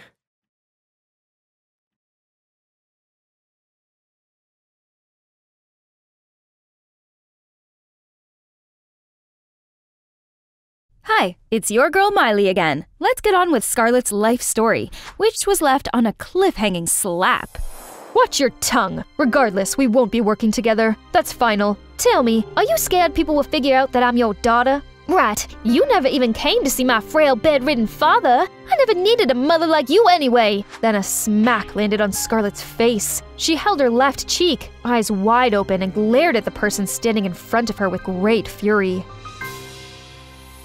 Scarlett immediately began venting to Naomi as soon as she got home. No way, this is bad. Without a management company, it's really hard to maintain your popularity. I could not care any less. But obviously, Scarlett cared a lot. I've put so much effort into this, and now it's all going down the drain? Meanwhile, Naomi was more relieved than sorry. What now? I won't tell you what you want to hear. It's a dog-eat-dog world, and you're too young to have enough willpower for it. That describes my sister, don't you think? What's wrong? Talk to me. I can't take this anymore. She is vicious. She doesn't give a flying crap that I beat myself up trying and orders me around like a puppet. This is draining me day by day. I'm exhausted. When the video ended, Athena stayed quiet for a bit, then asked Naomi to leave. What about me? I'll think about it. So Naomi returned home and awaited Athena's call, but days had gone by and not a single word from her mother, not even when Scarlett got kicked out. After that fierce fight, Scarlett had to move into this shabby motel. Sheesh, where did she go? She might be mad at me, but she can't lash out like this. This woman has the audacity to call me after all that? Ugh. Who needs Athena and her company? I can do this myself. Yahtzee! There's still one event I got invited to. That's my chance! Of course, she asked Naomi to help and be her +1, who happily agreed. But without the usual professional team, it took the girls too long to get ready, so they missed the red carpet ceremony of the fashion show. Luckily, Scarlett could still start networking at the after-party. However, her social battery was draining fast, since she didn't know anyone here. Her eyes were darting around nervously, while Naomi ran about with a little kid's excitement. That body of yours is absurd, and even more mind-blowing up close. Have a drink with me, would you? No thanks. My date is getting my drink. Sorry. What? You think you ate? And nobody like you is lucky to even have my attention. Excuse me, is this guy bothering you? No, actually, yes. What took you so long, baby? Sorry, babe. There was a long line. Phew. Their charade works like a charm, and because of that, our shy girl got to know this gentleman. He's Finn, an art director / princess maker at Creative Artists Agency. Going independent is really tough, especially for newcomers. If you work with us, you'll have more options to your liking. I mean, it's your personal brand. For real, though? Ahem. Finn, this is my sister Naomi. Say hi, Naomi. Nice to meet you two. From that day on, Scarlett had been under Finn's management. He's so gentle and such a smooth talker, but when it comes to work, Finn can be pretty harsh. No, this whole fit makes you 5 feet tall, and that top's from last year's collection. Try to keep up. But how? I literally have to dive into multiple piles just to find something that isn't a size 0. You might think a personal stylist could make this easier, but your audience can sense that it's not authentically you, and it'll just be much harder for you to build rapport. I can see you have quite a personality. You just don't know how to show it through your style yet. All right, that's actually really profound. I never thought about this stuff that way. Stuff? So, what got you into this? That prompted Scarlett to tell him everything. Surprisingly, that guy seemed like a good listener. That is some story. Still, you managed to build a following mostly thanks to your genuine charm. I believe I can teach you more about this stuff and make you fall in love. With real fashion, I mean. And here I thought he was gonna judge me. Ever since she had a handsome, patient trainer guiding her every step, Scarlett gradually gained more respect and interest for what she was doing. Their relationship eventually became more intimate and went beyond the professional boundary. It looked like they knew each other in their past lives. Here, one tasty reward for you. Yes! Oh, hang on. I'm on a diet. Consider today your cheat day. Something to keep you motivated. Come on, an ice cream won't put you in a food coma. You're right. Oh, sorry. You're such a klutz. It was smooth sailing for Scarlett. One day out of the blue, a mukbanger appeared on her For You page. And that's Naomi. How long has this been going on? Why didn't you tell me? Who are you working with? None of your business. Excuse me? I didn't say anything. I was gonna say, eating a humongous amount of food like that can be bad. Maybe you're against this because you're afraid I'll take all your spotlight. Ain't that right? No use talking to her right now. Perhaps I can ask Finn for advice. To her utmost surprise, Scarlett saw that Naomi was with Finn. In the long run, you'll either develop a terrible eating habit, or worse, an eating disorder. This is your one and only body. Take good care of it. Everything's going as planned. Don't worry. I won't get fat no matter how much I eat. Stay calm, Scarlett. Don't barge in and interrogate them. No! Finn? I can't believe you brought Naomi down that road. I asked him to. Interfere again and we're no longer sisters. Those traitors thought they're so smooth. Fine, let the Cold War begin. On the other hand, Finn tried to make amends, but to no avail. I didn't have the chance to explain myself. Scarlett's emotional state took a nosedive, while Naomi's mukbang channel blew up. Needless to say, she was absolutely delighted. See, I am on Scarlett's level. I already got millions of hearts and a dedicated fan base. Little did Naomi know, praise is often followed by criticism and haters. Look at this pufferfish's face. I don't think it's because she's stuffing her face constantly. Girl just got played by genetics. Girls, be nice. Why are you defending that ugly glutton? That's my sister. Problem much? I can't sit still and let her do this to herself. But who could possibly get to her? Definitely not me. In the evening, Scarlett saw that she had hundreds of missed calls, all from Athena. What does she want now? We already went our separate ways. However, that prompted Athena to come see her, at her place. Please, don't make a scene. I'm here to talk. You are making a scene showing up here. What do you want? It's about Naomi. I am worried about her. That finally convinced Scarlett to have a talk with Athena, which led them to an unexpectedly long discussion about their family. I'm not asking for your sympathy, but you should know how we cut ties. Your dad and I are polar opposites. I wanted the hustle and bustle in life, but your dad wanted a peaceful life in the country. I did try to raise a family with him back there. God knows I tried. But that ain't me. So, when I left, your dad was so angry, he banned me from ever returning. Don't you dare bring that face here one more time! Leave us alone! Since then, I could only watch you two from afar. If it makes you feel any better, he took care of us very well. He's a family man, always has been, and Naomi, I soon realized that she's my spitting image. Impulsive, chipper, yet naive. I didn't want her to be in show business, especially this young, or else she'd make the same mistake I did. That's why you were my pick. I never intended for us to fall out. I truly wanted a wealthy life for you, and I thought I could train you into a star like I did every other girl. So when I heard you say how exhausted and trapped you felt living with me, I decided to end it as well as your suffering. What? When did I tell you that? Actually, Naomi told me. You're not supposed to know this. Oh, turns out her action that day was triggered by Naomi. Did my sister do that because she was looking out for me and simply thought I wouldn't tell Mom myself? Or was there any hidden motive?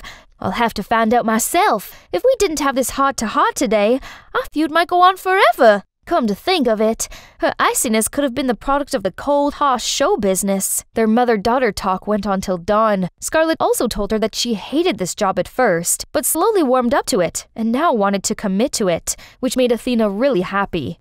At the same time, Naomi's videos gained more viewership as well as so many hate comments she couldn't ignore. Anyone reading such remarks about themselves would more or less be upset.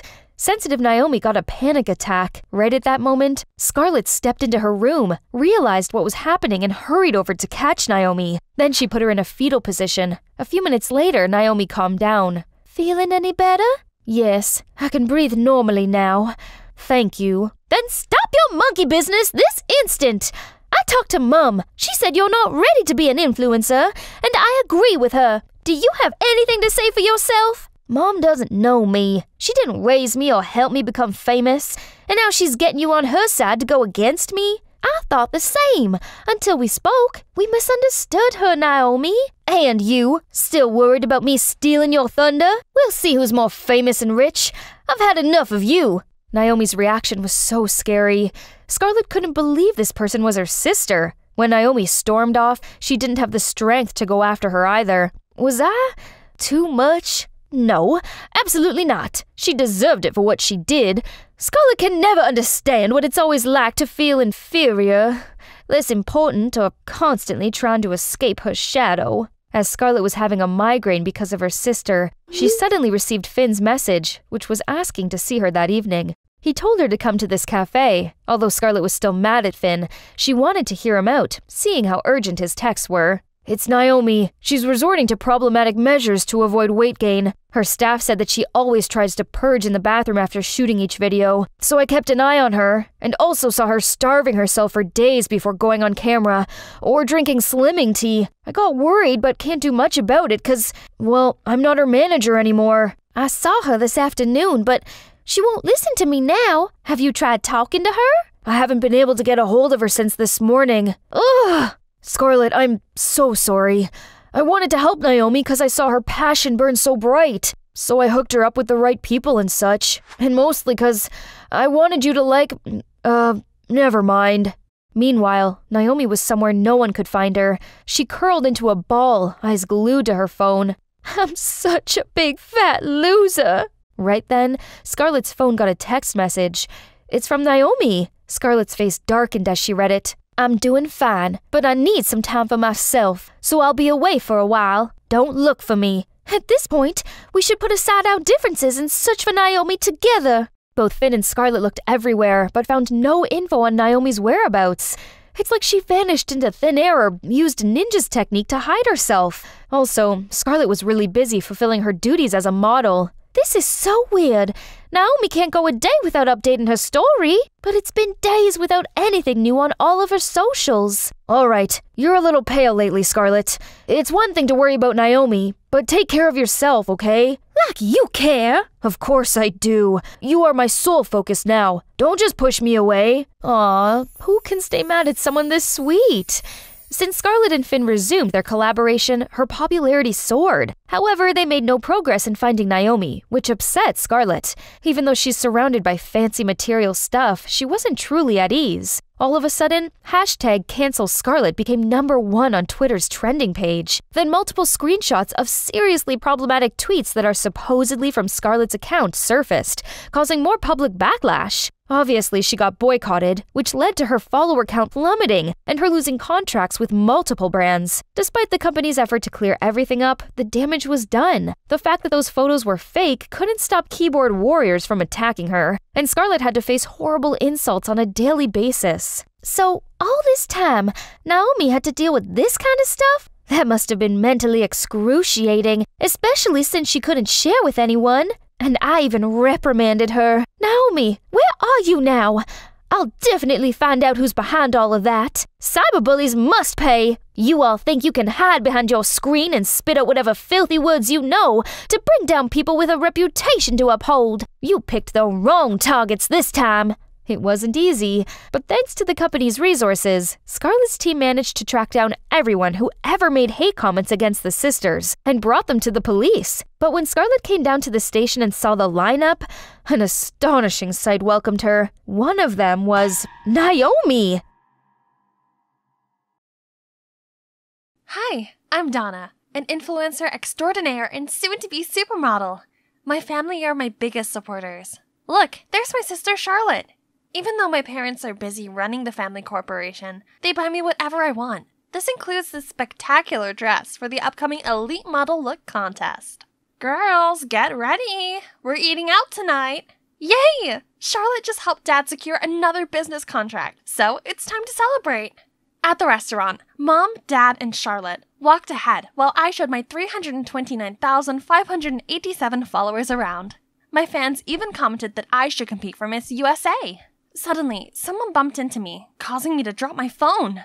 Oh no! My live stream's ended, and it's all his fault! Idiot! You ruined my live stream! Now my fans will think I'm rude and unfollow me. Are you walking with your eyes closed? Sorry, I didn't mean to. Let me make it up for you. Donna the Fabulous? Okay, you've just got one more follower.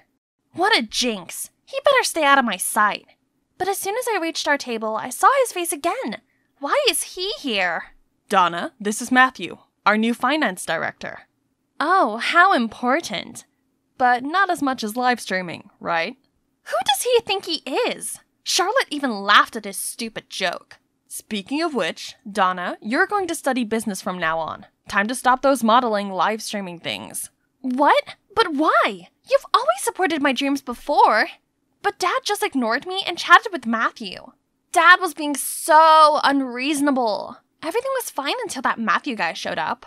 Charlotte comforted me and suggested we attend business classes for me while I prepared for the modeling contest. What a brilliant idea! Oh, I love my amazing quick-witted sister. I then put all of my focus into practicing for the contest. But Matthew kept on disturbing me with his nonsense. He even sent me a picture of wedding rings saying, "Are these okay? Think they'll match us?" I frantically called him to ask him what all the gibberish was about. Hasn't your dad told you yet? We're getting engaged and taking charge of the company together. What on earth is this guy saying? Since when was I expected to marry some guy I barely knew and take over a business I had no interest in? Dad should have some explanation for this. Upon arriving home, I confronted Dad, but he just sighed and said he was planning on telling me himself. But you can't just dictate my career and who I marry. Donna, I only want the best for you. But Dad, Donna didn't even attend her business classes and is still indulging in her nonsense fashion club. How can you expect her to handle the company? Oh no, why is she telling him that? Was she trying to help me? She's right, Dad. I have no interest in business at all. I can't. If that's the case, then you can start as vice president and get some hands-on experience. And you, Charlotte, you'll be Donna's personal assistant and support her. No! This is not how you want it to turn out. Dad used to love us both, but now he didn't even listen. Ugh, yes, Charlotte, my savior. She would surely know what to do. I can't believe it. I've tried so hard to prove myself, only to have everything given to a simple-minded fool like you. Simple-minded? That's what you really think of me? Well, I guess I just gotta take my new position to show her how simple-minded I am then. So the next morning, I dolled up and strutted to the company lobby under a different name, Miss Vice President. Huh, look at those gawking eyes wishing they could escape from the boring suits. Matthew was there too, and was he laughing? Suddenly, my heel got tangled up in my dress and I tripped over. What a disaster. Matthew offered me his hand and asked if I was okay. Who needs his help? And all the silly chatters? Just wait and see. And by that, I mean now. Matthew introduced me to the company's core members and announced some new strategic goals for the company. ROI, margin, accounts. Geez, what kind of language is he speaking? After what seemed like an eternity, he asked if anyone wanted to add anything. Aha! I, of course, couldn't miss a chance to show my leadership. This office is seriously lacking some colors. Violet blinds would be a good start, and some motivational pictures really help boost productivity. Oh, you mean putting up motivational quotes? Oh, please, no. Motivation comes from the all-time fashion greats. You know, Bella Hadid, Tyra Banks, Kendall Jenner. Everyone gawped at me, while Charlotte furiously signaled me to stop. Everyone here is so boring! Alright, I'll stop then. My first day was then followed by tedious meetings and schedules. Everyone was talking gibberish and making me sign a bunch of papers. But every cloud has a silver lining, and for a foodie like me, that's dinner meetings. These people really know how to enjoy life, don't they? But before I could even have my first bite, they all started asking me about proposal this and project that. Fortunately, Matthew was there to save the day. Honestly, he seems pretty good at his job, and he's quite attractive when focused. Oh yeah, work. I gotta contribute my own talents at work too. So, the next day, I put the sign on my door, then sat back and watched my favorite fashion show. Ooh, look at those dazzling dresses! One day, I'd be walking the runway in a gown like that, not sitting here surrounded by confusing numbers and papers. Later, when I opened the door, an endless line of people was already waiting for me. Jeez, can't this company with all these brilliant brains function without me? Right then, Charlotte came dragging me away. What happened? Oh gosh, I didn't know that my computer was connected to the meeting room's projector, so everyone had been watching Project Runaway with me. Matthew was in the conference room too. Why didn't he fix it? Okay, everyone. We should thank our cute boss for giving us a lot of ideas for our problems. He finished the meeting and let them out, but Charlotte was still standing there fuming at me. Cute? There is nothing cute about it. Don't get any wrong ideas that he likes you. Wait for me, Maddie. What is with that attitude? Oh, right. I've seen the gooey-eyed look she gives Matthew. Does she have feelings for him?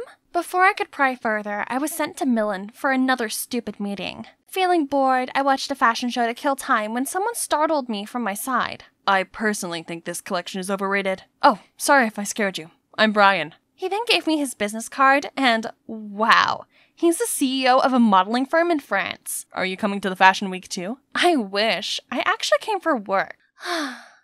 What a pity. There's a modeling contest this week. I can tell a true beauty like you is destined for the crown. I missed so many chances to be on the runway. If I make it this time, maybe Mom and Dad will see how serious I am about modeling. This is too amazing of an offer to refuse. Brian, I'm coming with you. At the show, I made sure my phone was off so I could truly immerse myself in all the glamour of the newest fall collection. Brian then kept his word and took me to the audition. I was super nervous at first, but unexpectedly, everyone else looked so amateur. Meanwhile, I strutted like a pro, confident that this time I would get an offer. But for now, reality was calling. As soon as I turned on my phone, a zillion missed calls from Dad and Matthew popped up. This screamed trouble, so I quickly got Brian's contacts and returned home. There, Charlotte went all banshee shrieking mode on me, accusing me of being irresponsible and selfish for skipping the important meeting. Dad, if you don't do something about this, Donna will destroy the company you've worked so hard to build. That's right. But instead of yelling at her, you should have been there to help out. I'm so disappointed in you, Charlotte. Oh God. Charlotte's face turned pale immediately. Dad should be scolding me, not her.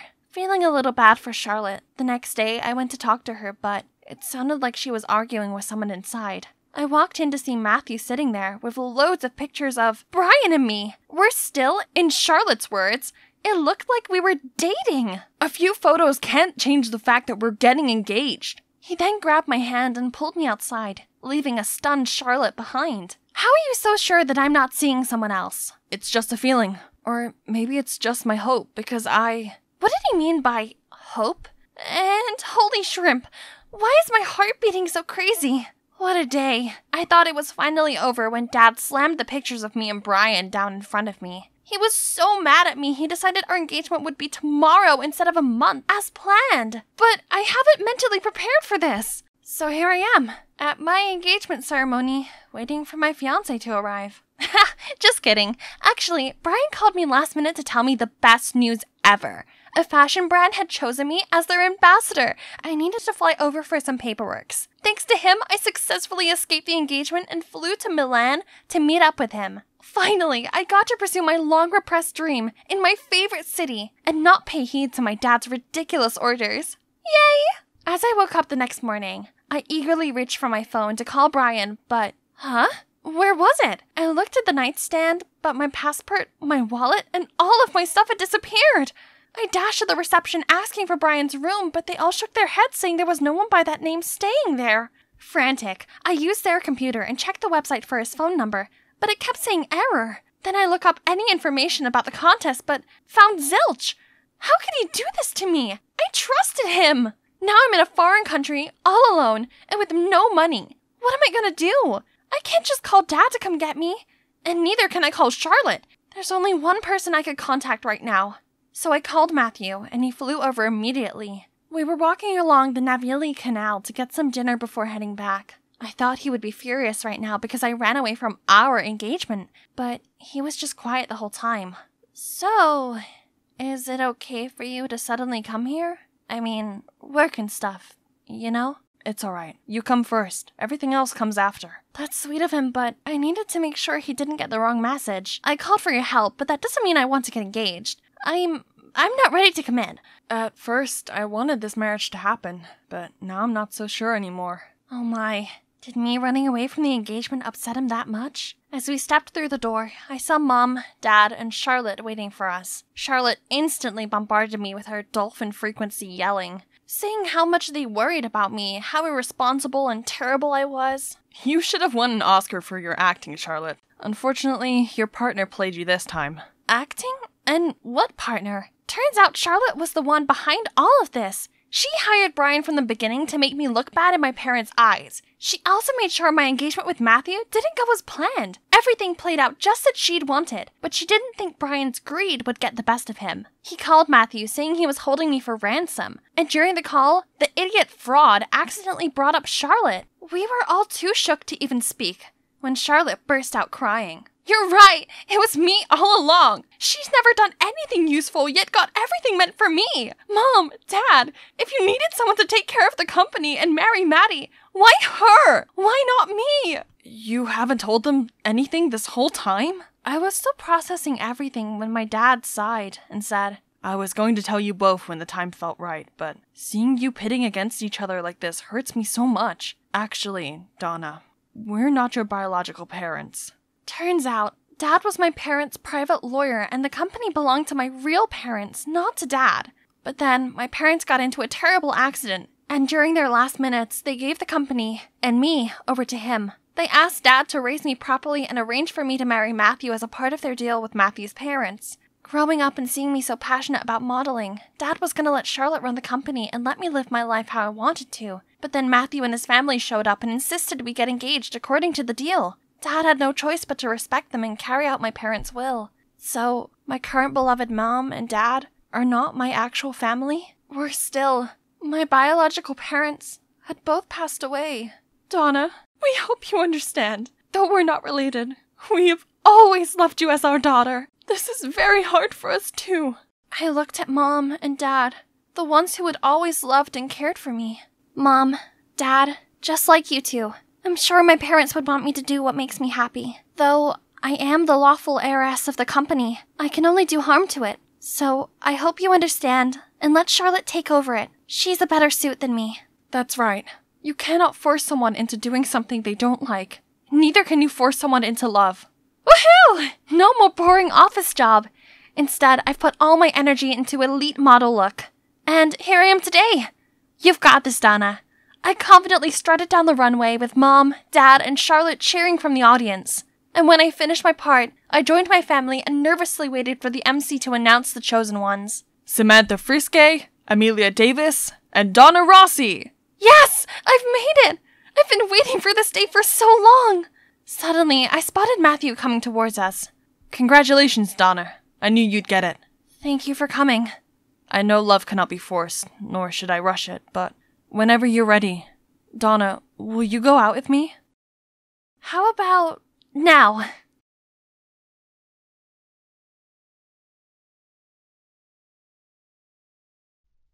Oh, it's been more than a year, and this place is still exactly the same. I thought to myself. Suddenly, I noticed a man walking in front of me. He looked so familiar. Could it be him? Alex! I rushed after him and grabbed his arm. He's so gonna catch these hands. But as he turned around, oops, I realized it wasn't Alex, but a total stranger. Martin Henderson? I was so embarrassed that I couldn't even look him in the eyes. Sorry, I murmured as I ran towards the elevator. This must be fate. We meet again. I was standing outside the building when I heard a voice. I turned around and there he was, the guy I met this morning. Hi, I'm Martin, he said, and reached out to shake my hand. Before I could react, I heard someone calling me. It was Tom, my best friend from Vietnam. I had a lunch date with him, but I'd almost forgotten. Oh, I'm Lindsay. Great seeing you. Then I quickly said bye to Martin and rushed over to Tom. Lindsay, how's your new job going, and who is that guy back there? I felt so sad as he asked me this. I don't actually know him. He just looks so much like someone from my past. Tom rolled his eyes. Someone from your past? Oh, come on. Don't tell me it was that pathetic boyfriend of yours who abandoned you in Vietnam. Well, what could I say? Despite what Alex did to me after all this time, I still couldn't get him out of my head. Tom could clearly sense that as he said, "Honestly, Lindsay, you need to get over him. He was a total jerk." Suddenly, all of the memories of our time together came flooding back. A year ago, Alex and I had gone on an adventure to Vietnam together. We'd been planning it for ages, and it would be a long one, since we wanted to explore the country as much as possible. At first, everything was going to plan, but then, one morning, a stupid argument led us to a big fight that got Alex so angry that he up and left. I thought he just needed to blow off some steam and then he'd be back, so I just carried on with the trip on my own in the meantime. But days quickly passed, and there was no sign of him. And ever since then, I haven't seen or heard from him. It's like he just disappeared into thin air. Anyway, I had to pay for everything on the trip by myself, including stuff that we reserved for two. So I quickly ran low on cash. And what's left in my bank account couldn't afford me a trip back home either. So I asked my mom if I could borrow some. And that's when she told me what had happened. My family was in huge trouble due to some food scandal at their restaurant. The case was really serious, and they'd gone totally bankrupt. So my mom just told me to stay put in Vietnam for a bit, until things had calmed down. Well, that's how I ended up being stuck in Vietnam for a whole year, and the rest is history. I turned to Tom and smiled. He'd been so good to me. Tom, thank you for helping me find a job back then. You're a lifesaver. Tom grinned and said, "No, I should thank you. Actually, you're the reason why I strive to be here in the US getting my master's degree. And you know what? I still want to be the one by your side. Always." Geez, it was a bit awkward. I didn't know what to do but force a polite smile. Yeah, I could tell he had some sort of feelings for me, but I only considered him as a best friend. And look, at the moment, I had enough on my plate already. So here I am now, at the company that used to belong to my family to help my parents solve this scandal with their restaurant. I know the claims aren't true, and I'm determined to help them figure it out so they can get their business back. Until then, I have to deal with working under the new CEO, Mr. Garcia. Well, well, hello, precious princess of the Stewart family. Oh, Mr. Garcia, it's been a long time not seeing those greedy eyes. What an honor for us to have the daughter of the former CEO as an employee. I forgot to mention, but guess what? That rude man just happens to be Alex's uncle. So yeah, that's been fun. And there's something I just can't get out of my head. Alex's disappearance happened at the exact same time as my family's business collapsed. Coincidence or... I'd get to the bottom of it though. Ever since then, I put a lot of effort into my work, hoping to find some clues. But Mr. Garcia just never fails to give me endless trouble. Luckily, Martin was by my side. Yep, that's right.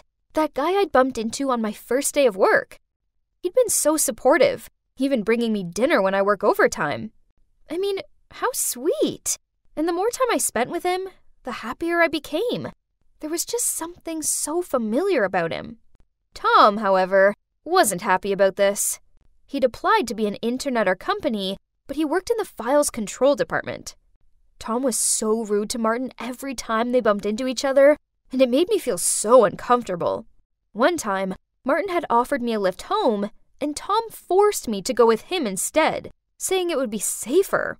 He was being so immature. But I didn't have time to focus on that, because there were bigger things at stake. One day, I found out there was a clue that could lead me to the truth. A top-secret document that was kept in the files control department. It contained all the business activities from before my family went bankrupt, and also the deals of how Mr. Garcia went about taking over the company. I needed to get to this document. However, there was just one problem. The only person who could access the computer where this document was stored were members of Alex's family. Big problem, right?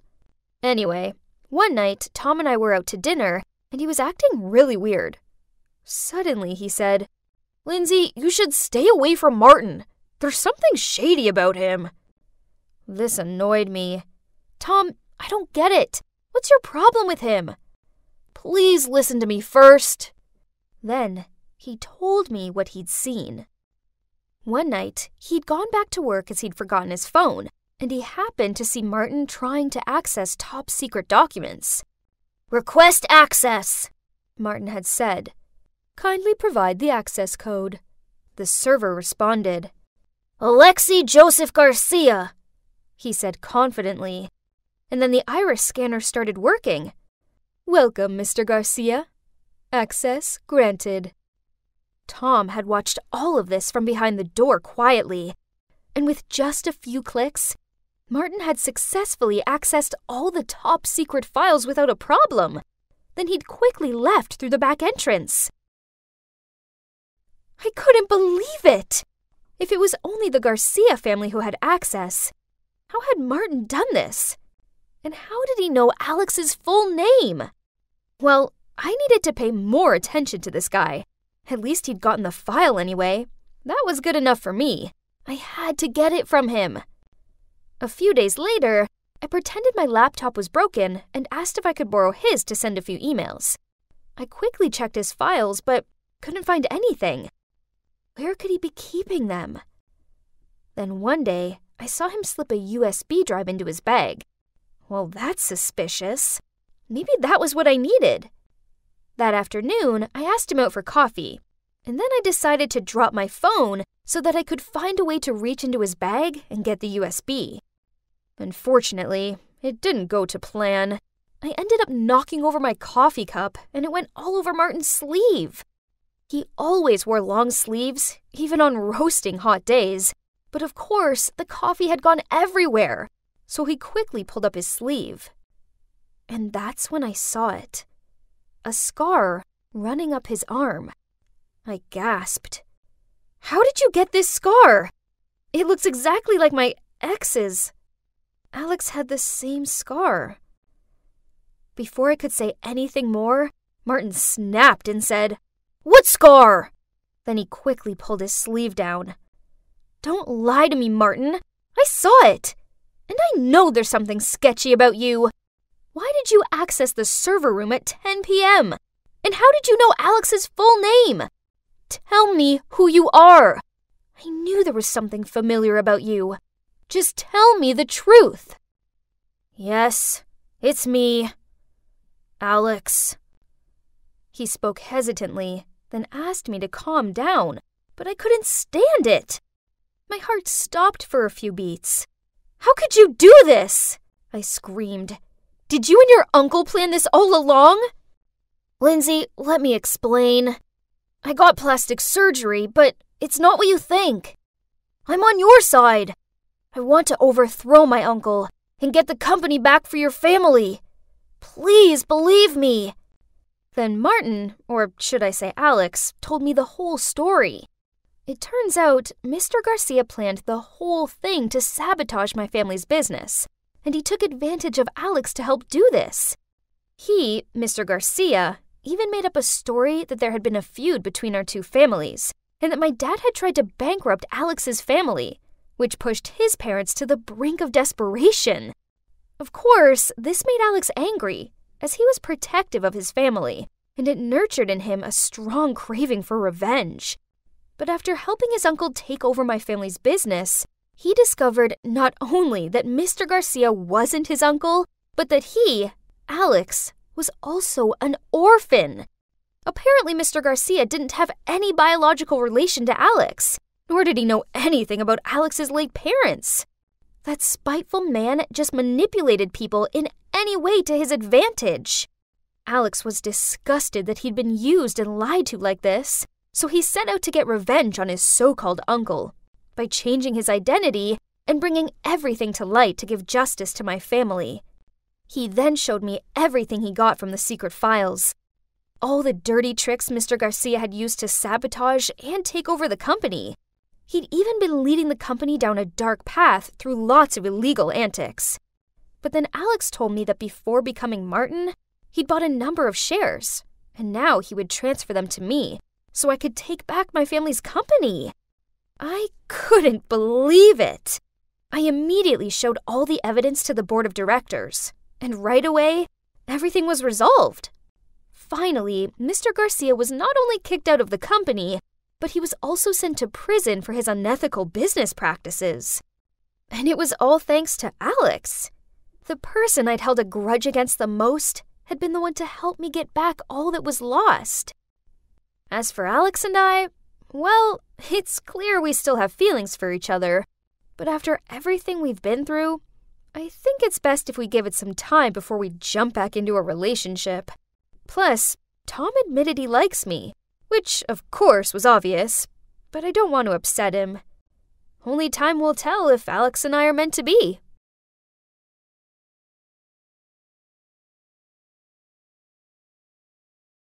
Blue sky, white clouds, golden sand. Such a perfect day for sunbathing on this luxury Hawaiian beach, while being served by Kirby, my archenemy. That brat used to tease me all the time about my old clothes and messy hair. Little did she know, I was secretly a millionaire. Earth to chlorine. Castle building all day won't fill your stomach. Finish your shift and go home.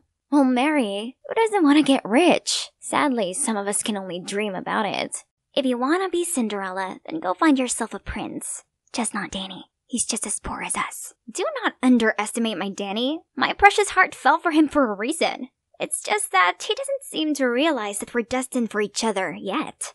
But Mary was right. My dinner won't cook itself. Let's see what we can afford for tonight. My dad left us when I was 4, and since then, Mom worked her socks off to provide for us. So it was down to me to also work to save up for my law school dream. All of a sudden, groceries started raining down on me. Bottles tumbled off the shelves and broke into pieces right by my feet. Ah! Is it an earthquake? I stooped down and prayed until it stopped. Thankfully, no one was hurt, but geez, it sure left a freaking mess. Warren, the store owner, looked distraught. This place was all he had, so I helped him clean up and place anything undamaged back on the shelves. Before you leave, please take this as a token of my gratitude. I hope it brings you luck. A lottery ticket? I don't know how this game works. I'll show you. It's simple. Each ticket has a unique set of numbers. Just check the results on TV tonight and see if they match. Let me see. Your numbers are 15, 26, 14, 48, 07, 23. Hey, those are the lucky numbers that have been on my mind all day. I want that ticket. Kirby, stop poking your nose in my business, will you? Sorry, miss, that's the last ticket today, and I already gave it to Clarine. Then I'll buy it. Here's your $2.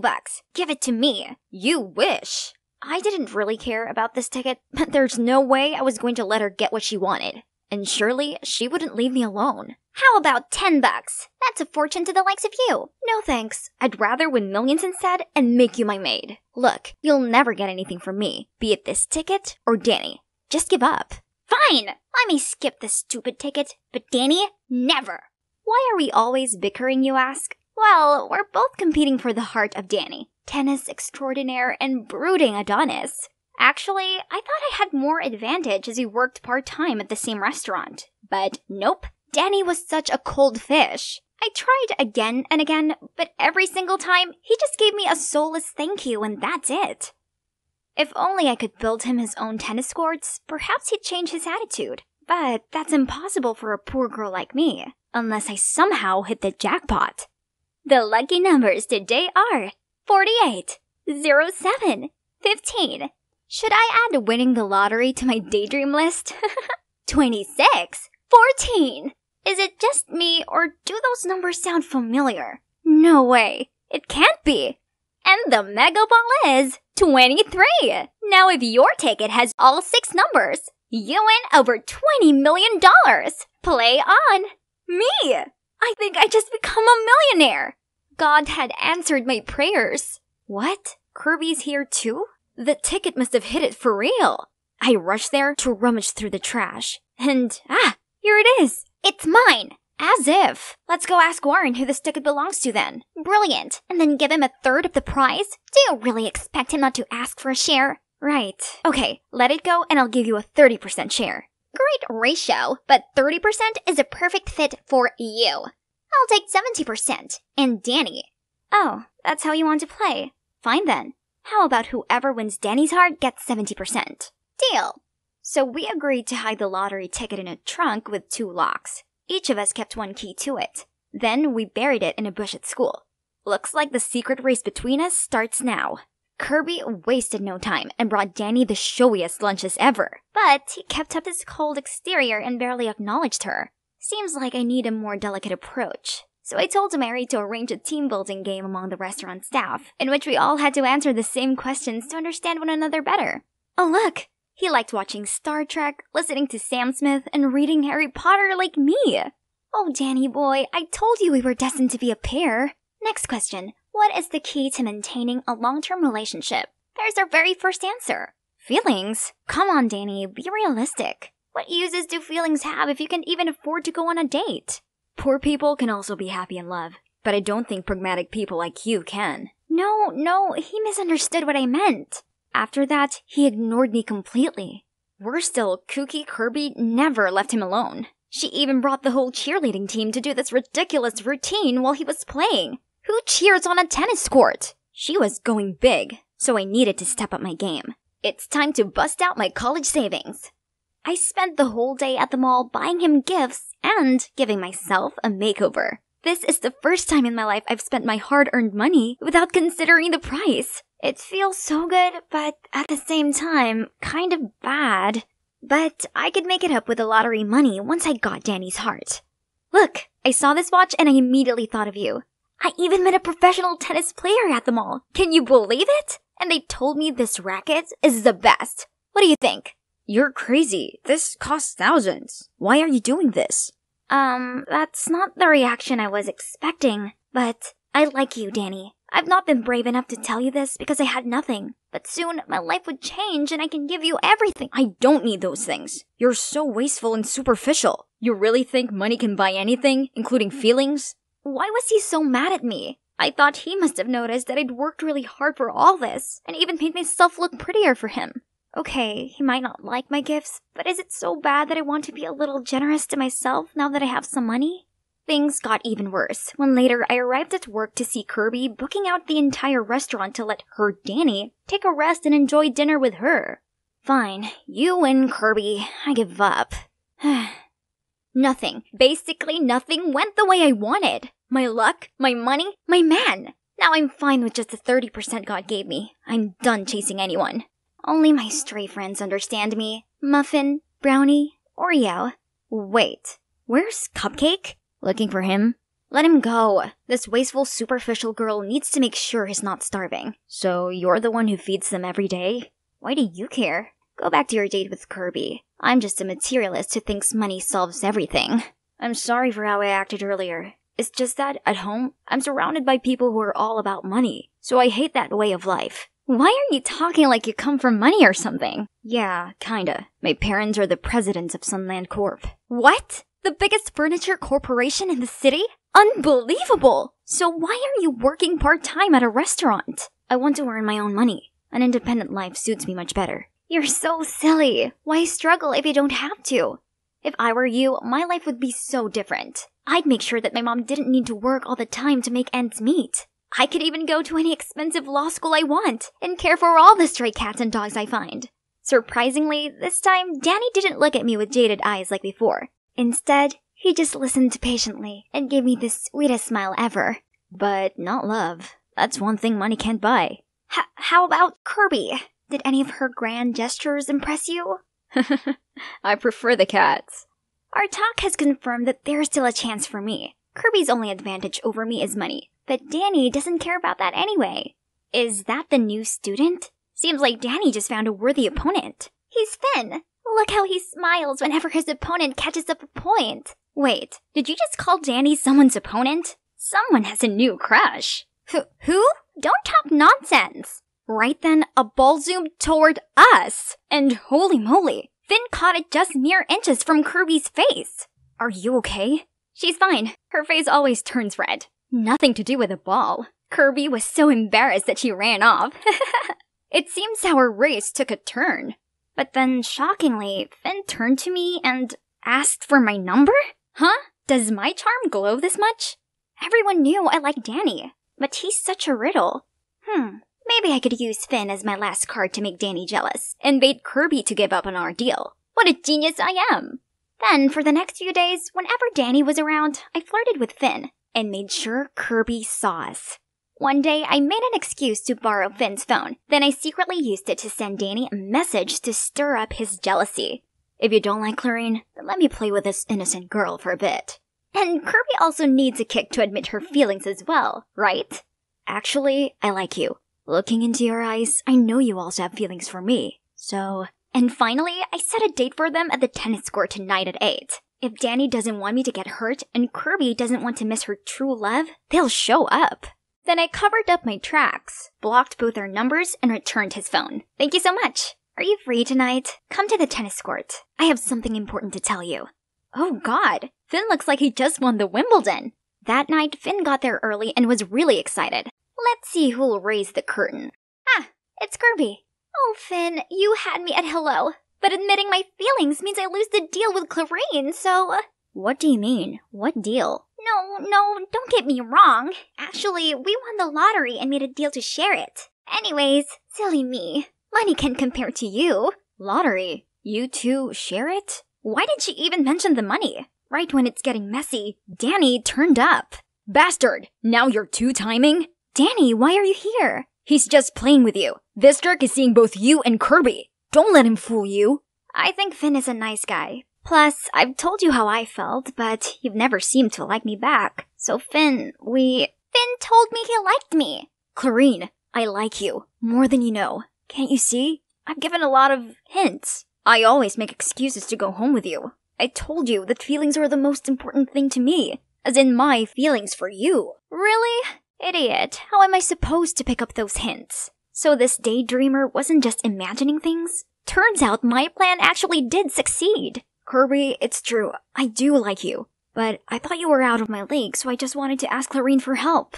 Oh, how nice. Kirby, with a huge grin, then admitted I won. Then she dragged Finn away. I guess my biggest win is successfully pairing up two couples. The next morning, Kirby and I opened the trunk to get the ticket. When to our utter shock, Finn swooped in and snatched it away. While we were still processing what was going on, he ran off with our millions. But then, a shadow sent him tumbling to the ground.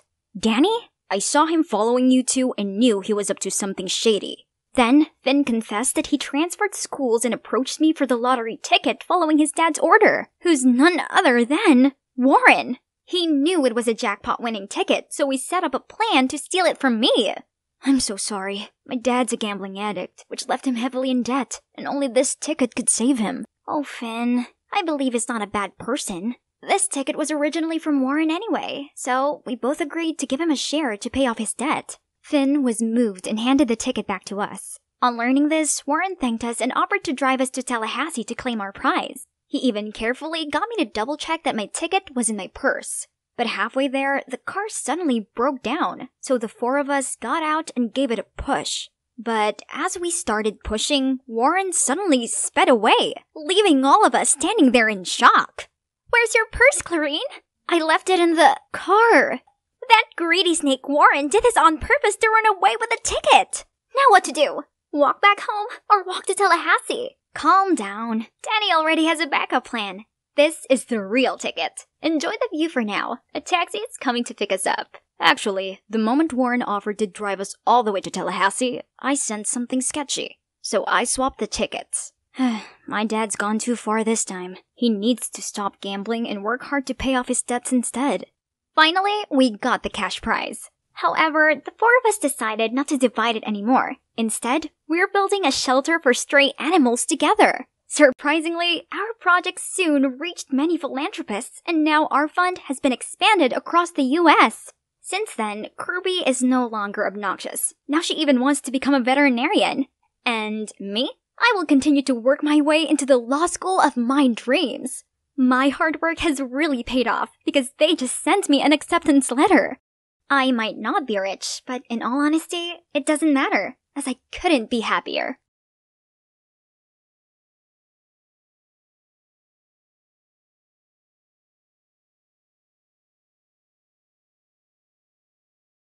Hi, I'm Celine, and I've called the St. Augustine Orphanage home since I was 6, but I'm not actually an orphan. You see, my parents are special agents with secret identities. Sweetie, if one day someone suspicious asks you about your parents, run for your life. I was used to these fleeting, ghost-like visits from my parents. They often took turns sneaking in and out at night, spending the little time they had with me, and always came together for my birthday. And even though I didn't see them much, they taught me some awesome skills. By the age of 12, I was fluent in 5 languages, could play a variety of instruments, and do a butterfly kick on anyone who needed it. Despite living a secret life and not seeing my parents as much as I wanted, I still felt lucky that I had them both in my life. It's my 17th birthday, a day I should be super excited about. You see, my parents always visit me together on my birthday, but I've been waiting here for ages and there's no sign of them. This was the first year this had happened. I didn't like it one bit. Something was definitely up. The next day in church, we were singing hymns when I spotted this strange man in the crowd staring at me. My instincts were telling me something was up, so I eavesdropped on him talking to a nun. That girl with blonde hair. How exactly did her parents pass away? He asked about my parents. That meant my life was in real danger. I fled with all my survival skills right away. What really happened to my parents? Have their identities been revealed? I didn't dare to think about it. So I made sure no one was following me before going to the subway and looking for a baggage locker. This was where I needed to come in a run-for-my-life situation. I waited until nobody was around before I opened it with my key. Inside was some money, a dossier documenting a girl's life from childhood to old age, and a letter. Our darling Celine, we're very sorry that you didn't have the normal childhood you deserved. Please don't ever doubt that we cherish and love you with all of our hearts. If you're reading this, it means our identities have been compromised. We've included the documents for your new identity. Stay strong. We will reunite soon. You're a loving mom and dad. XO. If my parents could arrange all this for me, I believe that they could handle anything and come back to me soon. So here I am, under my new identity, Diane. Australia, here I come. My parents left me just enough money to start a new life here, pay for rent, and tuition fees. How perfectly ordinary. Diane's parents were researchers way in the Arctic. She's from a basic family and attended normal public schools, then worked as an office accountant, did not marry or have children. Everything was boringly safe. The thing is, if I was going to be someone else, then I should at least be someone fun. So I didn't start school. Instead, I created and adopted the identity of 20-year-old Harper and started my first money-making idea, marriage on demand. With all I'd learned from my parents, I could make a whole lot of money and at the same time experience how a normal family would look like. Perfect! First, I became a Harvard doctor graduate so this privileged guy's parents would give him his inheritance. Next, a posh aristocrat who saved my client from a dreadful arranged marriage. And then a sweet-natured girl who helped my client intimidate their seriously mean friends. As soon as my clients achieved their goals, the contract ended and we went our separate ways. Before I knew it, through my Harper alias, I'd married 9 guys in just 8 months and become eye-wateringly rich. But as it turned out, the cases I took were all abnormal families. This 10th contract would be my final case. Then I'd say goodbye to Harper and attend college as Diane before I lost all faith in ever getting the family of my dreams. But while driving to my rendezvous, I'd swear that car was following me. It could be my parents or someone dangerous. Only one way to find out. Now I just had to wait. If they were dangerous, I'd drive straight off this cliff, then swim to safety. Then I saw this gormless, grinning guy peer through my window. He held up a temporary girlfriend contract. Hey, I just want to talk. Could he be my 10th client? Either way, he seemed harmless, so I stepped out of the car. I'm Carlton from the courthouse. You've sure been busy, so I've been assigned to investigate you. As far as I'm aware, it's not illegal to marry multiple times, is it? No, only if they're real and not marriage contracts. Carlton, I only have one client left and I'm not marrying him. I'm his temporary girlfriend, which I believe is legal. So, is there any chance you could turn a blind eye this one last time?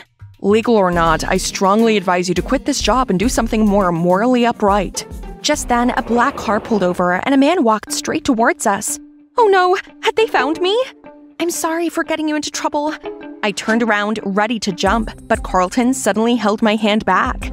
No need for that. My boss won't eat you alive. Besides, I haven't told anyone about the contracts yet.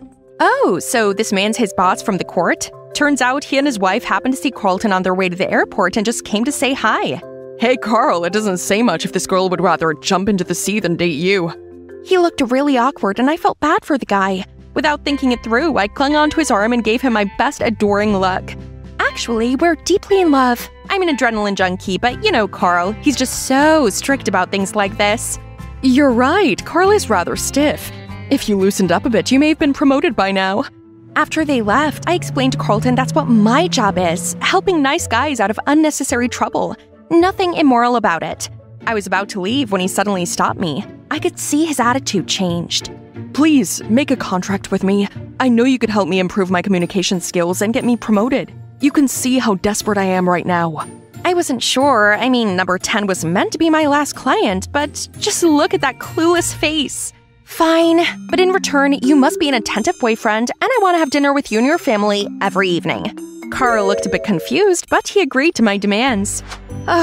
This was probably my last chance to experience a family life. I have a strict don't be wife 2 people at the same time rule, so I'm meeting my other client to gently turn him down. Celine, is that you? Celine? He knew my name? OMG, that's Matten, the genius pianist from the orphanage. Oh no, this was terrible. He could blow my cover. I was adopted and go by Harper now. My adoptive parents turned out to be a letdown. I had to fake my identity so I could work on my own. I understand. It's so hard for orphans like us to survive. Yes, it sure is.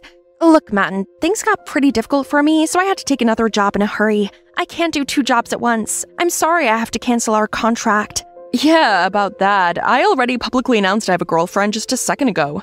Pianist prodigy Matten confirmed he's currently dating someone? Matten, I really can't do this. Just tell me who your client is. I can make a deal with him. I can't be with them both, so I called an emergency meeting for them to plead their cases.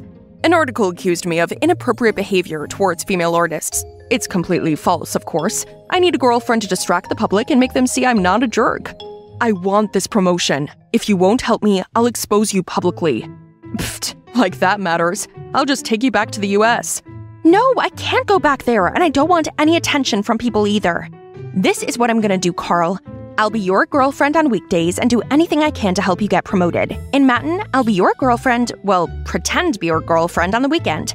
But my face has to stay out of the media, okay? Once this is done, then it's goodbye Harper and hello trouble-free, simple Diane. All I have to do is play some music while Matten listens and lets the paparazzi snap photos. I've always admired the way you play music. It follows no rules, but that's what makes it so fearless and fun.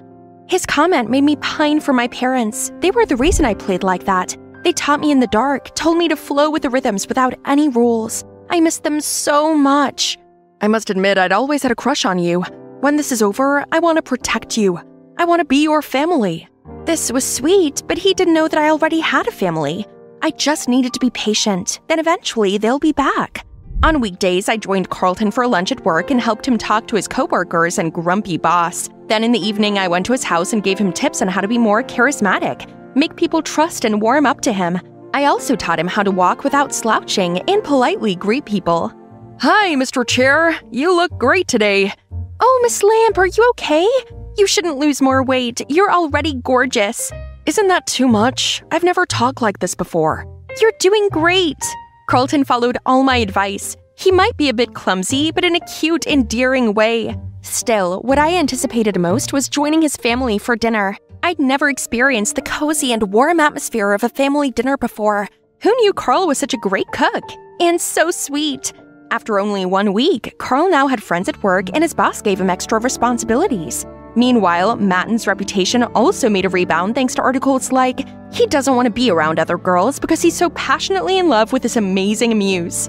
A frantic week quickly passed, which ended with Carlton's family celebrating his new position, all thanks to me. I was so moved I almost cried, but noticed Carlton seemed off. Maybe he was bummed out as he knew this was the end of our contract. After dinner, we went for a stroll around the garden. Then he blurted out, "Who are you really?"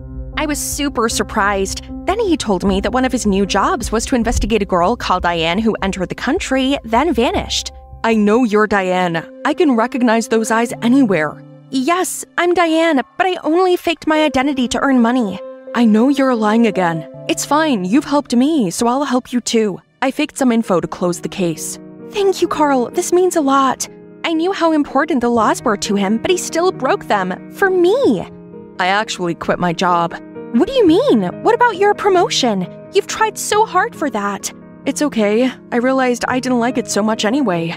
I felt terrible that he'd given up his job because of me. But he didn't need me anymore. Our contract had to end, right? Now it's time to end Matten's contract. Then I can go back to being Diane. However, I showed up at the villa to a swarm of reporters. Are you Matten's girlfriend? Please get out of the car.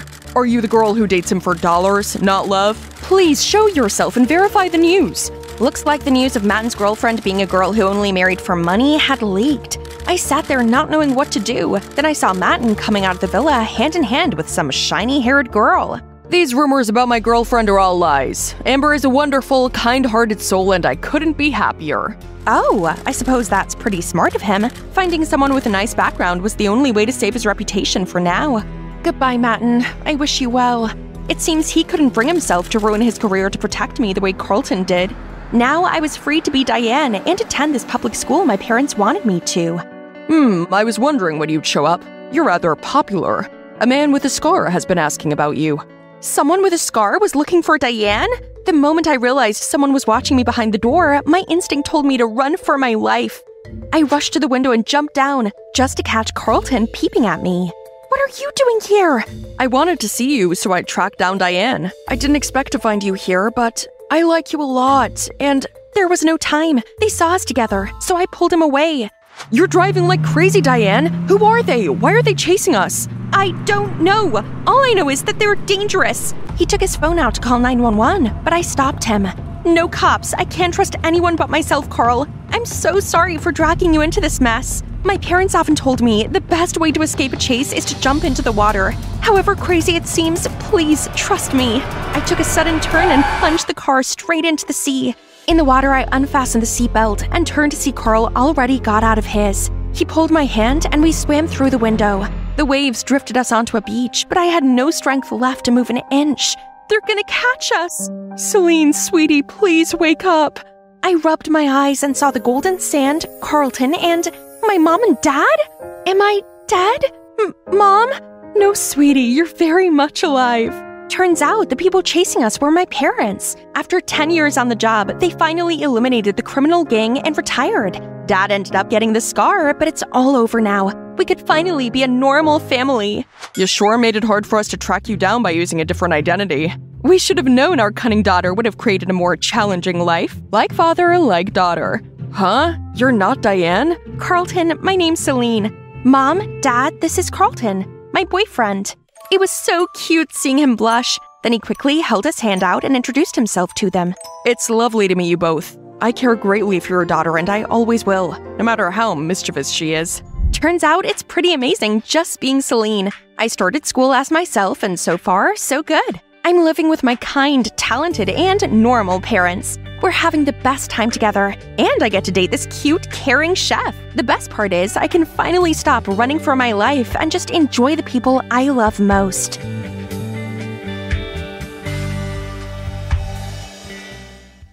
Hey everyone, I'm Ellie, and my genius inventions are set to make me the next Thomas Edison.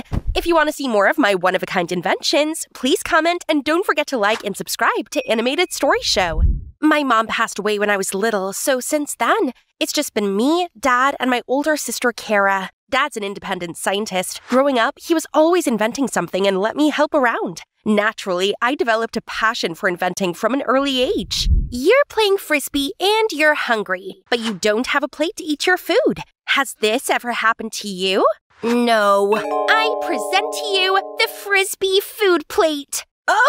Okay, no Frisbee plate. How about these goggles that help you cut onions without tearing up? Or this cool food hat, perfect for all your TV snack needs. Okay, so maybe they weren't ready for my inventions back then, but at least Kara seemed to like them. Like this alarm clock that only goes off when the puzzle has been solved. She's a doctor, so it's important she gets up on time and keeps her mind alert. I want to do well too. It's my dream to be an inventor just like Dad. So I studied hard and managed to get a scholarship into the most prestigious private school in the state. While I was getting used to my new school, Dad was working hard to make sure I got everything I needed. Everyone loved his inventions, including the Bancrofts. one of the wealthiest families in town. They hired him to design a robot chef system, but due to a system error, it short-circuited and set their mansion on fire. Luckily, no one was hurt, but Dad's reputation was at stake. He had to pay for the damages, which meant we had to sell our home. Still, we didn't have enough money. Just then, a woman, Mrs. Harding, came to see Dad and told him that she'd settle everything on one condition. He had to live in the mansion and work exclusively for her. Dad didn't have much choice, so he agreed and asked for me to tag along too. As for Kara, she received a high-paying job offer to provide round-the-clock care for a coma patient, so she moved into the hospital. So Dad and I started our new venture, only mansion life didn't go so well. As soon as we stepped through the huge doors, Dad was bundled off into the basement to work. And me, I became Mrs. Harding's own personal servant. This was so not cool, so I decided to get sweet revenge. I tinkered with Mrs. Harding's high heels so I could control them with a remote. Only I was busted by Ariana, Mrs. Harding's daughter. What are you up to? I'm just... Oh, I see. Clever. Let me help you. What in the cinnamon toast? So we watched Mrs. Harding put the heels on, wobbled about, and tumbled over. Mission completed. Nice one, Ellie. That's the funniest thing I've seen all year. So what's up with you and Mrs. Harding? Mom's always so strict on me, but Dad is the opposite. Only he's traveling, so Mom's running the Milo Corporation for the time being, and now she's turned into even more of a tyrant. From then on, Ariana and I became friends and spent our free time pulling funny pranks on Mrs. Harding together. We rearranged her laptop keyboard, messed with her water flosser, and tampered with her bedroom light. I wanted to help Dad with the finances, so at school, I opened up a design-on-demand inventing service for some extra money. Queen, the school queen bee, noticed and made an order with me. High heels that convert to flats will make partying easier. Put me down for a pair in size 7 and make sure they're hot pink. I finished the order, then excitedly gave them to Queen. Only she fell on her butt. You did it on purpose, didn't you? Ugh, I'll make your life a misery. I made them based exactly on your order. Hey, you got what you ordered, so leave her alone. Turns out this is Owen, who's also here on a scholarship. Owen's a science guy too, so we clicked instantly. One night, I was serving dinner when I overheard Ariana ask her mom why her dad wasn't back home yet. Ariana, he has flown to India for a spiritual retreat. Huh? That doesn't sound like something Dad would do. Yes, well, the spiritual retreat is helpful in running the company. He'll be back soon. Now eat your greens. Ariana seemed very confused still. I knew her pain, as I missed my dad too. Feeling down, I went to see Kara to talk to her about it. But Kara appeared with 2 giant bodyguards. What's with the walking mountains? My patient is very important, so they're here to ensure information security. It's no big deal, sis. Just pretend they're not there. I felt bad that Kara had to work under such extremes for our family, so I was determined to sell more of my inventions. Everyone knows your inventions suck. Quit clogging up the hallway already. We could come up with better inventions. See, straight A's here. Those mean girls who were always ranking last in class now became top students. Pfft, how you achieve those grades doesn't count. Yeah, they definitely didn't earn those A's themselves. And you, that desperate for money, huh? Well, it's a long story. So I told him about my family's misfortune and how lucky I was to have Ariana as a friend, despite her being the daughter of the Mila Corporation owner. She seems cool. Why don't we invite her to the arcade with us? So the 3 of us went there, and Owen quickly acquainted himself with Ariana. It was good they were getting on, but hello, I was still here. When Ariana went to the restroom, I asked Owen, so you like her then? Why? You're not jealous, are you? Jealous? No way. Then Owen suddenly turned serious and told me actually, he's been researching AI. Recently, there were some AI unethical products on the market. Some even took advantage of the face recognition feature to secretly withdraw money from millionaires' bank accounts or stock them. You know, those girls bragged about getting straight A's? Well, they used a cheating device that I suspect came from the Mila Corporation. No way! My dad works for Mila. He wouldn't be behind this. He couldn't. I don't know, Ellie. All I know is companies that use science and tech irresponsibly are a big bugbear of mine, and I had no intention of flirting with Ariana. I only approached her to do some more digging, and maybe we could sneak into the basement to talk to your dad about it. It's impossible. It's like Fort Knox. There's a security guard there 24/7. Owen assured me that between us, we'd figure out a way. I was pondering how best to sneak in to see Dad when Ariana pulled me into her room. Owen is cute, isn't he? Will you help matchmake us? Huh? That was quick. If Ariana knew Owen only hung around with her to find out about Myla Corporation, she'd be really hurt. But she was relentless, so in the end, I reluctantly agreed. I set up a date for them, but seeing them together sucked, so I decided to tag along. But anyway, the date turned out helpful. Not sure what sweet talk Owen had been saying to Ariana, but she agreed to help me and Owen sneak into the basement.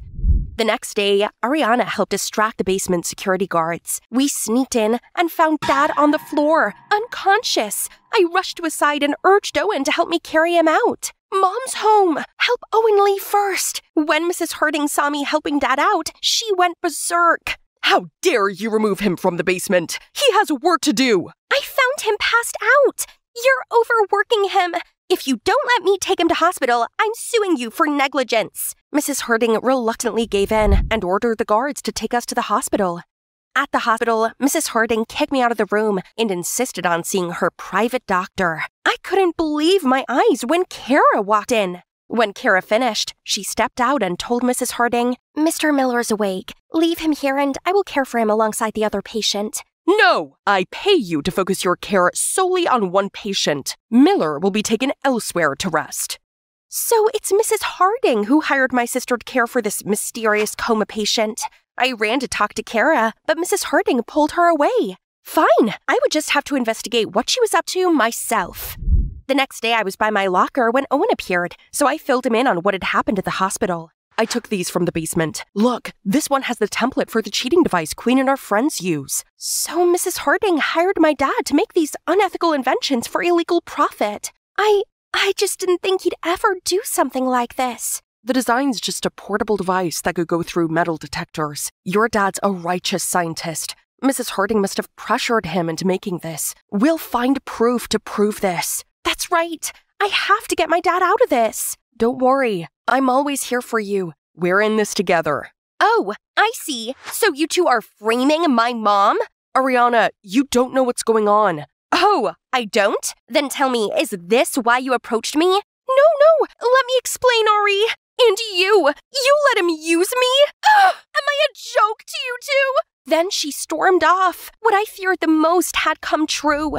Ariana was furious with us both and ignored us since then. Then, a few days later, a huge news report broke. Science no match for monk life? Myla's CEO, Harry Harding, moves into monastery and leaves $1 million corporation to his wife, Desi Harding. I and Owen were so shocked to hear the news. Just then, Ariana came to tell us Mrs. Harding had been acting odd, so she eavesdropped on our call and heard her mention Mr. Harding, then looked very nervous and shady. Ariana knew something was up, so she paid a private investigator to delve in deeper, and turns out her dad never went to India. And now that he's back, he refused to see me and was all surrounded by bodyguards. That's it. We gotta get to the bottom of it. So the next day, Ariana went inside her mom's room. Mom, you've been so distant lately. Can we spend some time together? Just you and me? While the coast was clear, I sneaked into her office and rummaged around. Using my lockpick, I opened her drawer. Inside was a treatment plan with Mr. Harding's name on it.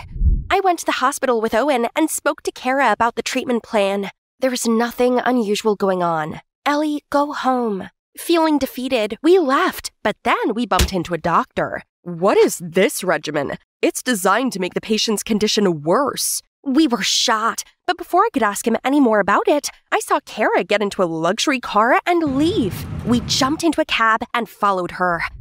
The car pulled into this heavily guarded mansion. We knew we couldn't get inside by the front, so we sneaked behind the mansion, climbed over the wall, and shuffled along the side of the building. The door was locked, so Owen kept watch while I used my lockpick to enter. We crept across the kitchen, but I accidentally knocked some pan over and made a thump. Who's that? Owen immediately pulled me behind a fridge to hide as the guard shone a flashlight around. Gosh, this tight space made us way too close to each other. I could hear our hearts beating in sync. The guard finally gave up, and we left the room. Suddenly, I spotted Kara turning in the hallway. Follow Kara. I'll stay here and play lookout. As Kara stepped into a room, I saw Mr. Harding lying there. Kara, what's going on? Kara looked surprised seeing me and pulled me to the hall. Ellie, you shouldn't be here. Is that Mr. Harding lying in the room? That's right. Mr. Harding has been in a coma due to an accident during his trip. I was hired by his wife to take care of him. But when he started to recover, Mrs. Harding asked me to put him in a coma for good. I pretended to do as she said, but secretly, I've been helping him. Then who was the man showing up as Ariana's dad before? What on earth do you think you're doing here? Mansion! Go into lockdown! Voice verification not recognized. Surprised, huh? We've reset the system. Now it only responds to me. Seemed like Mrs. Harding had installed an AI system to control the mansion. Luckily, Owen managed to reset it. How could you? Look what else I found in your mansion. You trapped Mr. Miller here and forced him to build a robot to impersonate Ariana's dad without telling him the truth. Dad's also here? And the man showing up as Ariana's dad before was the robot he had created. Restrain them at once! Well, I guess it's time to use my flycatcher. I shot Mrs. Harding and the bodyguards in the eyes. Security! Get them! Right then, someone showed up on the yard. I'll distract them with a robot. Those dumb guards mistook the robot for the real Mr. Harding and ran after it. Let's get out of here. Mansion! Lockdown! The 5 of us ran out of there, while Mrs. Harding and those guards were immediately locked inside.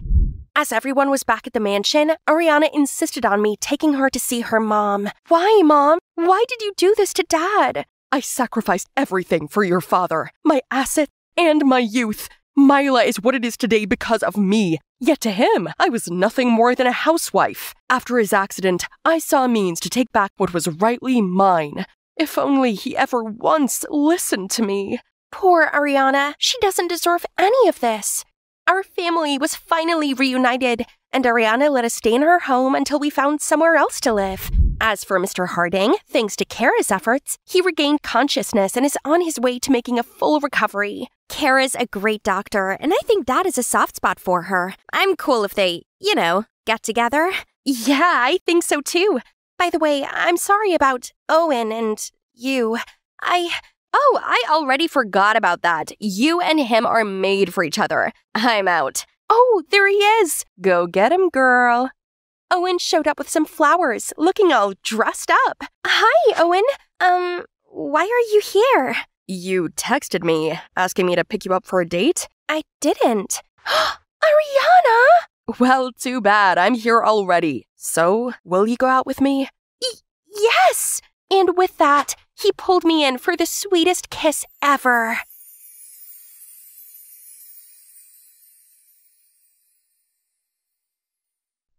Ugh, look at them flirting.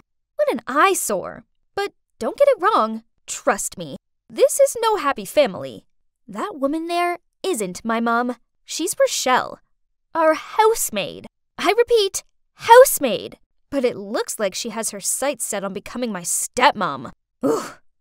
We only hired her because after my mom passed away, Dad and I struggled to deal with our grief, and our clumsiness as well, so tidying the house didn't take priority.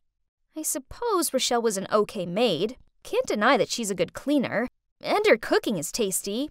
However, recently, I've noticed that she always cooks Dad's favorite meals. Also, they laugh and flirt and constantly give each other these gooey-eyed looks. Yuck! Today, she even took out her handkerchief and attentively wiped my dad's sweaty forehead. Who does she think she is? She definitely wanted to hypnotize Dad. If she thought she'd have a slot in this house, she was totally wrong. I needed to do something about this. I had to talk to Dad right away. Dad, Mom didn't pass away that long ago, but it looks like you've already lined up her replacement. Didn't you hurt Mom enough by reconnecting with your ex right before she died? What do you mean replacement? Brittany, you're being childish and unreasonable. I don't know, and I don't care. But I want Rochelle to get out of our house immediately. She's for sure trying to get something out of you. Okay, fine. If you insist. But make sure you find a new housemaid to replace her. Ugh. So it turns out that finding a new maid who's actually good is nearly impossible. Dozens of people came to try out, but none of them were as considerate as Rochelle. Okay, after all, we still needed a maid, so I reluctantly let Rochelle stay until I found someone new. This didn't mean I was going to let my annoyance for her slide. I decided that while I was stuck in the same house as her, I may as well play some tricks on her to let out my anger. When she decided to cook, again, the divine chicken soup that my dad loved so much, I kindly added a little salt to make it more savory. But somehow, my dad still praised her delicious food. He must just be flattering her, right? So I tried it for myself. What? How could she do that? It tasted amazing. Ugh. Another time, I copied this trick I saw on TikTok by sticking layers of food wrap on Rochelle's door, then acting like there was an emergency. Quick! The oven is making weird noises. I think something's burning. Rochelle quickly ran out of the room and I couldn't help but laugh my head off. Her face was really funny. She then gave me this bewildered look and smiled helplessly. Ugh. Why did this woman never get mad? Okay then, let's step it up a notch. I decided to play the ultimate trick. Knowing that Rochelle was scared to death of cockroaches, I cut a cockroach shape out of paper and put it behind the fabric of her nightlight. That night, I was dozing off when I heard a screechy scream, "Ah!" coming from Rochelle's room. Aha! Success! But she was so terrified that she fainted. Oops! Do you know what the most annoying thing is? Even after all the trouble I've caused her, Rochelle was still super sweet to me. She was always offering me cookies and asking me about my day and stuff. I felt like she was trying to play the role of a mother, and I didn't like that at all. She couldn't fool me. I knew she only put up with me to please my dad. Thanks to Rochelle, I could never be at ease, even in my own home. But recently, a very special person has come into my life and lit up my mood. It was totally by chance. That day, it had rained like crazy, so there were puddles everywhere. I was on my way home from the grocery store when a car drove whizzing by. I thought I was going to get a free bath, but then suddenly, an arm pulled me back and shielded me with his body. Just like in a romantic movie, standing there was a boy, soaking wet, asking if I was okay. Aww, he had totally swept me off my feet. We walked together for a while, and he told me his name's Chris, and he lives in the next neighborhood. That's it! I needed to find a way to impress Chris, and also thank him for helping me. So, after some careful thinking, I decided to bake him a cake. I'd seen Rochelle bake before. It looked easy peasy. So I baked one and gave some to my best friend Sue to try.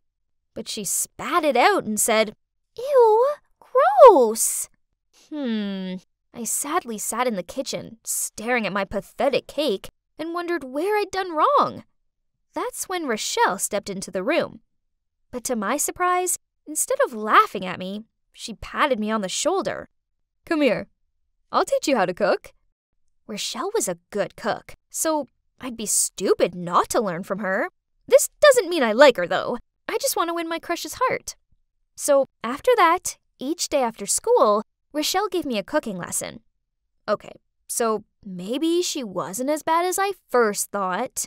We tried out different recipes together and came up with our own perfect formula.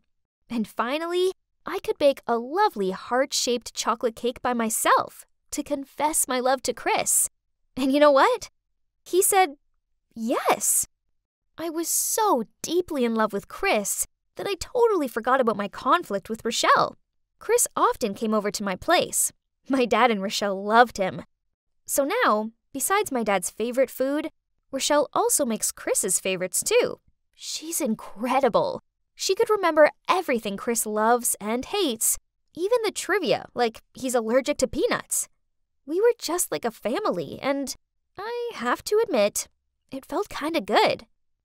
And then, out of literally nowhere, the shock of my life happened. My dad passed away from cancer. I didn't even know he was ill. As you might guess, I totally broke down and didn't want to do anything after that. My mom and dad had both left me, just within a single year. But at least I still had Rochelle and Chris beside me. Rochelle took care of me like I was her actual daughter. I was going through such a tough time in life, but having them around made me feel like I wasn't completely alone. The grief had to fade away eventually, and it's gonna be okay from now on, I thought. Until one day, I was baking cupcakes when my dad's lawyer appeared and showed me the will. Turns out, my dad had left the house to me, but only on the condition that I had a guardian. Some woman named Laura. Huh? That's odd. I don't know anyone named Laura. But wait, I think I've heard this name from someone. Oh, my mom. When she was in her last days, Mom once told me that my dad had been talking to his ex again. And her name was Laura. Could it be her? Did he seriously make his ex my guardian? Unbelievable! I had to get to the bottom of this. But how could I find this mystery Laura? I had no family. Well, besides my Uncle Colin, who was living in France. So I contacted him and told him everything. He flew back at once, and although I hadn't seen him in years, I couldn't hold back my emotions and ended up sobbing on his shoulder. And then he told me the horrible truth. Laura is none other than the woman who had just walked through the door. It was Rochelle, the woman who had been living in my house. I couldn't believe my ears. What on earth is going on? So Rochelle moving in was no coincidence? My dad sneakily snuck her in as a maid so they could be together? My pain and disappointment were overwhelming, but I had to calm down so I could think rationally. I knew I needed to be smart and outplay Rochelle at her own game. Since then, I started watching Rochelle and noticed something strange. Rochelle and Chris were a bit too close and intimate. I often saw them whispering to each other when they thought I wasn't looking. What did this mean? Could it be that Rochelle was trying to coax my boyfriend into one of her dark schemes? Or, worse still, was the guy I loved cheating on me with an older woman? My suspicions deepened. When a few days later, Chris told me he was sick, so I had to take the school bus for a couple of days. And Rochelle also asked me for a few days off. Could it just be coincidence? I didn't think so. So I decided to be a detective for once. Right after Rochelle left, I started following her. And with no surprise, she went to my boyfriend's house. Hi, Mom. Excuse me? Mom? She's his mom? So that means she not only flirted with my father, but also planted her son to distract me to take over my family's property? I trusted them. How could they be so cruel? Suddenly, I remembered a detail that I didn't notice until now. After eating the food she'd cooked, for some reason, my father became weaker and weaker and eventually passed away. Did she poison him? If that's the case, then she really is a poisonous snake in human disguise. I immediately broke up with Chris and fired Rochelle, then went home and told Uncle Colin everything. At least I had him on my side. Now what we need to do is refute her custody of the property. I'll take care of everything, and you just have to do what I say. Then, Uncle Colin helped me prepare a lawsuit against Rochelle and her son for fraud. Those two will pay the price for what they did to my father and me. Oh, but the thing is, now Rochelle didn't live here. It felt so empty. I was so angry with her, but I also found myself missing her too. I loved and trusted her. And Chris too. And feelings like that don't just vanish overnight. But when I was still thinking about it, there was the lawyer. Again! And he was accompanied by Uncle Colin. What's happening now? Miss Brittany Jensen hereby transfers the entire estate of 25 Oakwell House to Mr. Colin Jensen, as signed by both parties. Huh? Signed? When did I sign that? I snatched the paper and shouted, "Scam! I never saw this paper! Uncle, what is this? Please say something." I don't know. Just follow the legal documents. No, no, no, no! So Uncle Colin was just pretending to care, when really he just wanted to trick me into signing over my house? Oh God. Thinking about it, it must have been that day. The day where he gave me a bunch of papers to sign, claiming that they were about me suing Rochelle and Chris. OMG, the lying con! At the time, I'd been so upset that I only skimmed the first page without looking at the following ones. I was too careless. From tomorrow, Miss Brittany Jensen will have to return all assets to Mr. Colin Jensen. You have 24 hours to prepare. I tried shouting at my uncle, and then I tried reasoning with him, but he didn't care. He just smirked at me and told me that he was just taking what was rightfully his. Ugh, what a vile man. So now, I have nothing left. I was kicked out of my own house and deceived by my own uncle.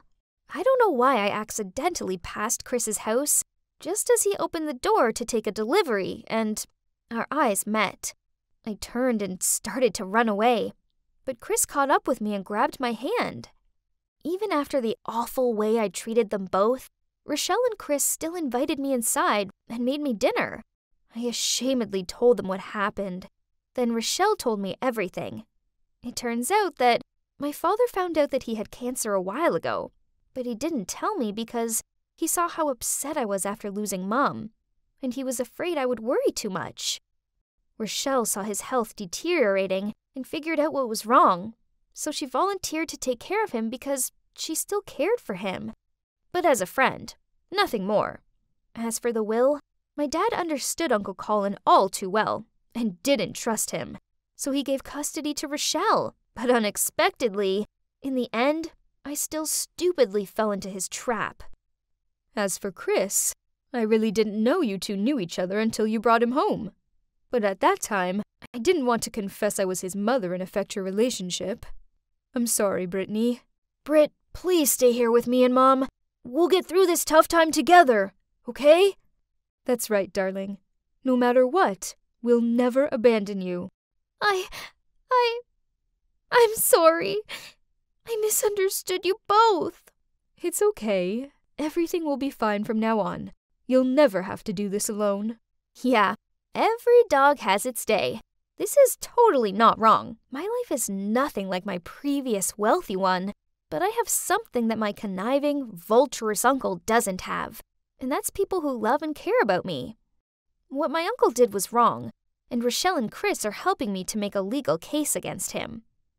As for now, well, I still haven't given up on my passion for cooking, and still practice with my master every day.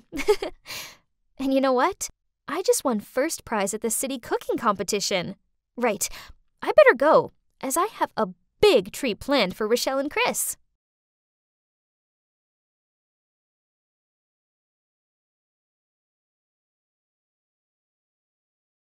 Emma, your teacher, Mrs. Holm, called again. She said your grades are appalling and you don't pay attention in class. Why can't you be more like your sister? Yawn. Not this speech again. It's been like this ever since I started elementary school. In my mom's eyes, only my sister, Evelyn, inherited our dad's intelligence, while I'm just the senseless member of the family. Ugh, as if. She's only good with useless books. Bet she doesn't know anything practical, like how Dad's Ethernet company works and such. But whatever, I don't care. I'm full, I announced as I got up and went to my little headquarters, the garage. I was busy working on my own personal project, so I didn't have time to give a hoot about who my mom's favorite child is. Oh, you must be wondering what I'm working on. Well, this device broadcasts Wi-Fi. Sounds familiar, right? But my device is able to broadcast across the entire city. Not only that, the connection is stronger and much more stable than the Wi-Fi people use at home. And it's more convenient without all the cables and stuff. This is without a doubt my proudest work ever. And what a coincidence that a few days earlier at school, Mrs. Holm announced that for the first time, The school was organizing an invention contest. Normally, I give school activities a miss, but this time was different. This contest could be fun, right? There was no time to waste, so I put all my spare time, day and night, into making my invention contest ready. And you won't believe what happened. I won first prize! And that's not all. One of the judges, Mr. Johnson, was so interested in my invention that he offered to invest in it. At first, I was kinda scared and hesitated to agree because, I was still in high school. But this was an opportunity of a lifetime, so how could I deny it, right? So after that, Mr. Johnson sorted out a manufacturing company and office space for me downtown. This is cool, but I prefer to work in my garage. It's just more convenient that way, with me still being at school and all. I upgraded my device and launched it to the public. And you know what? It was a huge success. Pretty much everybody in the city got rid of their old, laggy Wi-Fi devices and accessed mine. Then one day, I got a call from the local news channel asking to interview me and my family at home. Oh my god, yes! Oh, there's just one snag. I hadn't told my family about it yet because, I don't know, maybe I just know there's no way they'd believe me? Like the time I got an A in my physics exam, and my mom instantly asked if I cheated. But, well, whatever. This is much bigger than that. So I quickly ran downstairs to the living room and excitedly told my family that the invention benefiting the town was mine. But Mum and Evelyn burst out laughing. So you're telling me that this Wi-Fi, which is broadcasting across the entire city, is your invention? Yeah, Mum, it's mine. Then Mum and Evelyn laughed even louder. Honey, it's bad enough you're failing at school. Please don't start lying. Ugh, forget about it. Why did I even try? Then, the morning after, when the doorbell rang, my mom opened it and saw a reporter and a cameraman. She couldn't believe her eyes. Mum and Evelyn exchanged panicked looks, then rushed upstairs to prepare. It was so hilarious. The hysterics continued as they interviewed my parents. I watched my nervous, sweaty dad stand there like an awkward statue, while Mum began bragging about me like, as soon as Emma was born, I knew she was a genius like her dad. I always encourage her to pursue her dreams. Jeez, and the Oscar goes to my mum. I didn't know she could act that well. To be honest, since I could remember, Mum never said anything nice about me. Ever. But now that she knew I was the mastermind behind the town's Wi-Fi, she would probably treat me differently, right? Wrong. Then one night I came downstairs for a glass of milk and overheard Mum and Dad talking in the living room. Emma is such a selfish child. How badly will this affect your business? The truth is, the company's going through tough times. But don't worry, we're trying everything we can. Huh? Did I do something? And what's wrong with Dad's company? I tried to eavesdrop more, but suddenly I heard my dad standing up from the couch, so I quickly ran upstairs to my room. The next day, Dad forgot to take his lunch with him to work, so Mum asked me to take it over. But when I got to his company floor, it was deserted. Huh? Where was everybody? Did everybody get a day off or something? But that couldn't be it, right? That evening, over dinner, I asked Dad. I went to your office at midday, but not a single person was there. What's going on? Mum suddenly put her cutlery down and gave Dad a shocked look. Is what Emma just said true? Dad lowered his head and sighed out. Yes, it's true. I temporarily shut the company last week. I didn't want you all to worry, so I didn't tell you. I'm sorry. What? How could you? You said you would fix it! That's when it hit me. But I deeply prayed it wasn't the truth. So I asked him, is it because of my device? Dad didn't answer me. He just glared sadly down at his dinner. But I knew what his silence meant. I was right. Suddenly, Evelyn stood up and screamed in my face. It's all your fault! You invented that stupid device, and now Dad's business is at stake. That's so typical of you. You never think before you act. Then she stomped off upstairs. I just sat there speechless. I just wanted my family to be proud of me, but instead, it seemed like they despised me more than ever. Then Dad turned to me and softly said, "Emma, this isn't your fault." I was kinda waiting for my mom to say something, anything at all, but she didn't. She just cleaned up the table. I felt really bad about what happened to Dad. But hey, now I had to work even harder so I could provide for my family, right? After that, Mom completely ghosted me.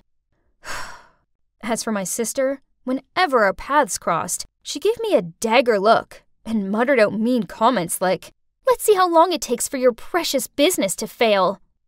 I tried to ignore her, but then she took it too far. One Sunday, I was in my garage working away when suddenly I heard loud noises coming from outside. I opened the garage door to see a crowd of people holding signs saying, "We lost our jobs because of you," and "No job, no future." My God, they were protesters. I think they were from my dad's office. Wait a minute. I spotted a familiar face. Evelyn? She was holding a big sign saying, "My dad lost his job because of you." Eventually, Dad came out and dispersed the crowd. Then he called an emergency family meeting. "How could you do that to me?" The correct question would be, how could you do that to Dad? Thanks to you, dozens of people have lost their jobs. You're making people's lives miserable. Enough, both of you. Evelyn, what you did was wrong. Families are supposed to support each other. But Dad, Didn't you just hear what I said? Evelyn gave me a dirty look. Then she ran off to her room. I looked at Mum, who was leaning against the wall with her arms folded. Did she agree with what Evelyn did? Or was she on my side? My God, please say something. But to my surprise, after that, my mother started talking to me again, and she was actually being nice. She even started cleaning my room and workspace. Whoa, this was new. Had she finally accepted me? Then one day, I received tons of emails complaining about my Wi-Fi. It took me all day, but I finally found the cause of the problem. My laptop. Somebody had tampered with it. It didn't take a genius to figure out who it was. Evelyn, duh. But I needed proof, so I set up a trap. The next evening, when everybody was having dinner, I ran downstairs, quickly grabbed a piece of bread and said, "I need to go run some errands. Oh, and can you please stay out of the garage, as I'm uploading some important files?" Mum and Dad nodded and smiled at me. Evelyn, on the other hand, just rolled her eyes and continued eating. Well, at least I knew my plan was in motion. I walked outside and hid behind the bushes. So, what's my plan, you ask? Well, I set up my laptop so that when anyone opened it, it would automatically send a notification to my phone and turn on the camera so I could see who it was. I waited for an hour, but still nothing. Then suddenly, my phone beeped. Somebody was opening my laptop. They hadn't switched the light on yet, so it was too dark to see them, but I was 100% sure who it was. Time to expose. What are you doing sneaking out here? Evelyn? What was she doing out here? Wait, if Evelyn was here, then who was it in the garage? Not answering Evelyn's question, I ran like crazy into the garage to capture this intruder. And as soon as I turned on the lights, I couldn't believe who was messing with my laptop. It was Mom! What on earth was going on? I called a family meeting and told everyone what Mom did. Dad and Evelyn looked shocked and asked Mom why she did it. I just couldn't stand seeing your dad suffer anymore. He put his life into that company, and now he's just a laughing stock. Do you realize our neighbors and relatives have been gossiping about him? They think it's so pitiful that he lost out to his own daughter. So I did what any self-respecting wife would do. Was she serious? Why didn't she just talk to me? All I ever wanted was for her to talk to me. Nothing else. But no, she decided to go behind my back and try to sabotage my business instead. After her betrayal, I'd had enough. So I didn't speak to her and avoided her as much as possible. It was one thing for Mom to be cold towards me, but I never thought she was capable of doing this. This went on for weeks, and it got kinda tedious. Trust me, it's no fun trying to avoid someone in your own home. But then one day, I arrived back from school and saw Dad sitting in a corner in the living room, repairing his PC. Geez, he looked so miserable. That's when the truth hit me. This was his passion, and I took it away from him. Suddenly, I understood why Mom did what she did. She saw how disheartened he was, but knew he'd never say anything to me, because he's always supportive. But how can I fix everything? Should I give everything up so that my dad can reopen his company again? Ugh, why was this so hard to figure out? Wait a minute. I think I have the solution. You must be wondering what my dad was doing here. Well, I came up with the idea that we should work together. My dad's a pro with technology, so it didn't take long to show him how things work around here. Oh, and since my business has grown, we were able to employ some of his former work employees too. With Dad around to help, I have time to focus on my studies. Even Evelyn started helping out, and she was so good at it, I made her Dad's assistant. Talk about a proper family business. Ha! As for Mom, we had a really long talk. I finally told her how awful her attitude towards me made me feel, and she apologized for everything she had done. I eventually forgave her. I knew she did that just because she loves Dad very much. So, after all that drama, we're now just one big happy family. I was tidying up my room when a call came through. Oh, my big sister! She lives with Mom, so I've not seen her in a year. Blair, it's been a hot minute. How have you been? Hi, Kiernan. Well, not so good. Mom left. Oh no! What happened? Then Blair told me it's due to Mom's debts. She had run away from the loan sharks and left my sister behind. That's awful! So I told her to come to Portland and live with us. She agreed to come, but then I realized that Blair staying here wasn't really down to me. Oh well, it's not like I could leave her in danger, right? So later over dinner, I told my family about Blair's current situation. Oh, how terrible! Yes, Blair must come and stay. Yay! Their kindness didn't surprise me as my stepmom and stepsis, Chrissy, have been lovely to me ever since I moved in. You know what's even cooler? Christy is a rising teen pop star, but she's so sweet. We've grown super close, and she even told me all about her secret boyfriend, Damien. They'd been together long before Chrissy became famous, and had since kept their relationship out of the public eye. This is so exciting! I haven't seen Blair since our parents split. This guest bedroom is gonna be hers, and we're living under one roof again. Blair's basically my alter ego. She's pretty, outgoing, and popular, while I'm more of a homebody. Come to think of it, I see a lot of Blair and Chrissy. They're both so extroverted and confident. They'll get along just great. But to everyone's surprise, Blair showed up looking completely different. Wow, it seems like living with Mom, a party animal, had clearly influenced Blair. Hello, Blair. I'm Stacy, and this is my daughter, Chrissy. Welcome to Portland. You must be tired from your trip. Let me take your bag. Sure. Huh? Doesn't it seem like everyone's excited about Blair's arrival, all except for Blair? Maybe she's just tired. I showed Blair her room and helped her unpack. Oh my god, they're unbearable. How can you stand living with them? They think they're so much better than everyone else. What? Blair had only spoken to them for 5 seconds. Why she disliked them so much already? Give them a chance, they're really lovely. Blair's probably just stressed out from all the mom stuff. Hopefully, with time, she'll see how great stepmom and Chrissy are. Only things didn't get any better. After class, both Chrissy and Blair came up to me. Hey, wanna hang out? I asked her first. Oh, then we can all go together. Sorry, Chrissy. It's just that we haven't seen each other in ages, and there's a lot of catching up to do. Maybe we can go to Sephora tomorrow to check out that new Anastasia palette you like. Sure, have fun. Then Chrissy left. I'm sure she really wants us all to hang out. Oh, please. She thinks just 'cause she's popular, she can always get her own way. She's mid. Okay, maybe it's best not to mention either of my sisters to one another to avoid World War III. Things went on like that for a while. I took turns to hang out with Blair and Chrissy. Once when Blair was chilling in my room, I noticed her smiling at her phone. Seemed like our homegirl had finally found something fun to enjoy around here. I excitedly asked her what she was watching. Look, isn't he cute? He goes to our school also. Wait, no, it can't be. That's Damien, Chrissy's secret boyfriend. If Blair learns that the girl she hates is her crush's girlfriend, all hell will break loose. I think I'll ask him out. Really? He's so popular, he must have hundreds of girls wrapped around his finger already. Besides, what if he's not into you? You'll only be rejected and get hurt. What do you mean? Am I not pretty enough? Oh, I see. You think that a popular guy like him is only suitable for your famous, fabulous other sister, Chrissy, don't you? No, that's not what I mean. You're gorgeous. In fact, out of his league. You deserve a guy who has time just for you. So why bother competing for attention from someone like him? Okay, thanks. But he's my type. I'll ask for his number Monday morning.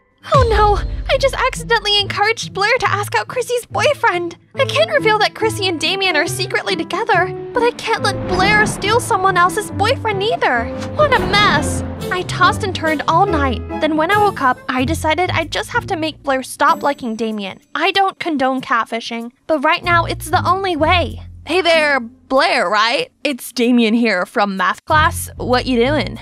A few seconds later, Blair replied, "Oh my god, I was just thinking about getting your number. Looks like the first steps of my plan are working." I texted Blair as Damien regularly. I made sure he was a man of 1,000 red flags. But for some puzzling reason, Blair seemed smitten with him. I gave him a seriously challengeable temperament. He could throw a tantrum one moment and become sweet the next. Then I photoshopped Damien's selfie into a photo of a messy bedroom, then sent it to Blair. Surely she couldn't abide by a narcissistic, messy guy like him. I'm so sorry, Damien, but I have to save my family. Huh? What? She sent back a picture of her room being messier than ever. She's always the clean freak around here. I had to see with my own eyes. Hey, may I borrow your hair curler? And what's with your room? So what if it's a bit untidy? Neat people are total psychos.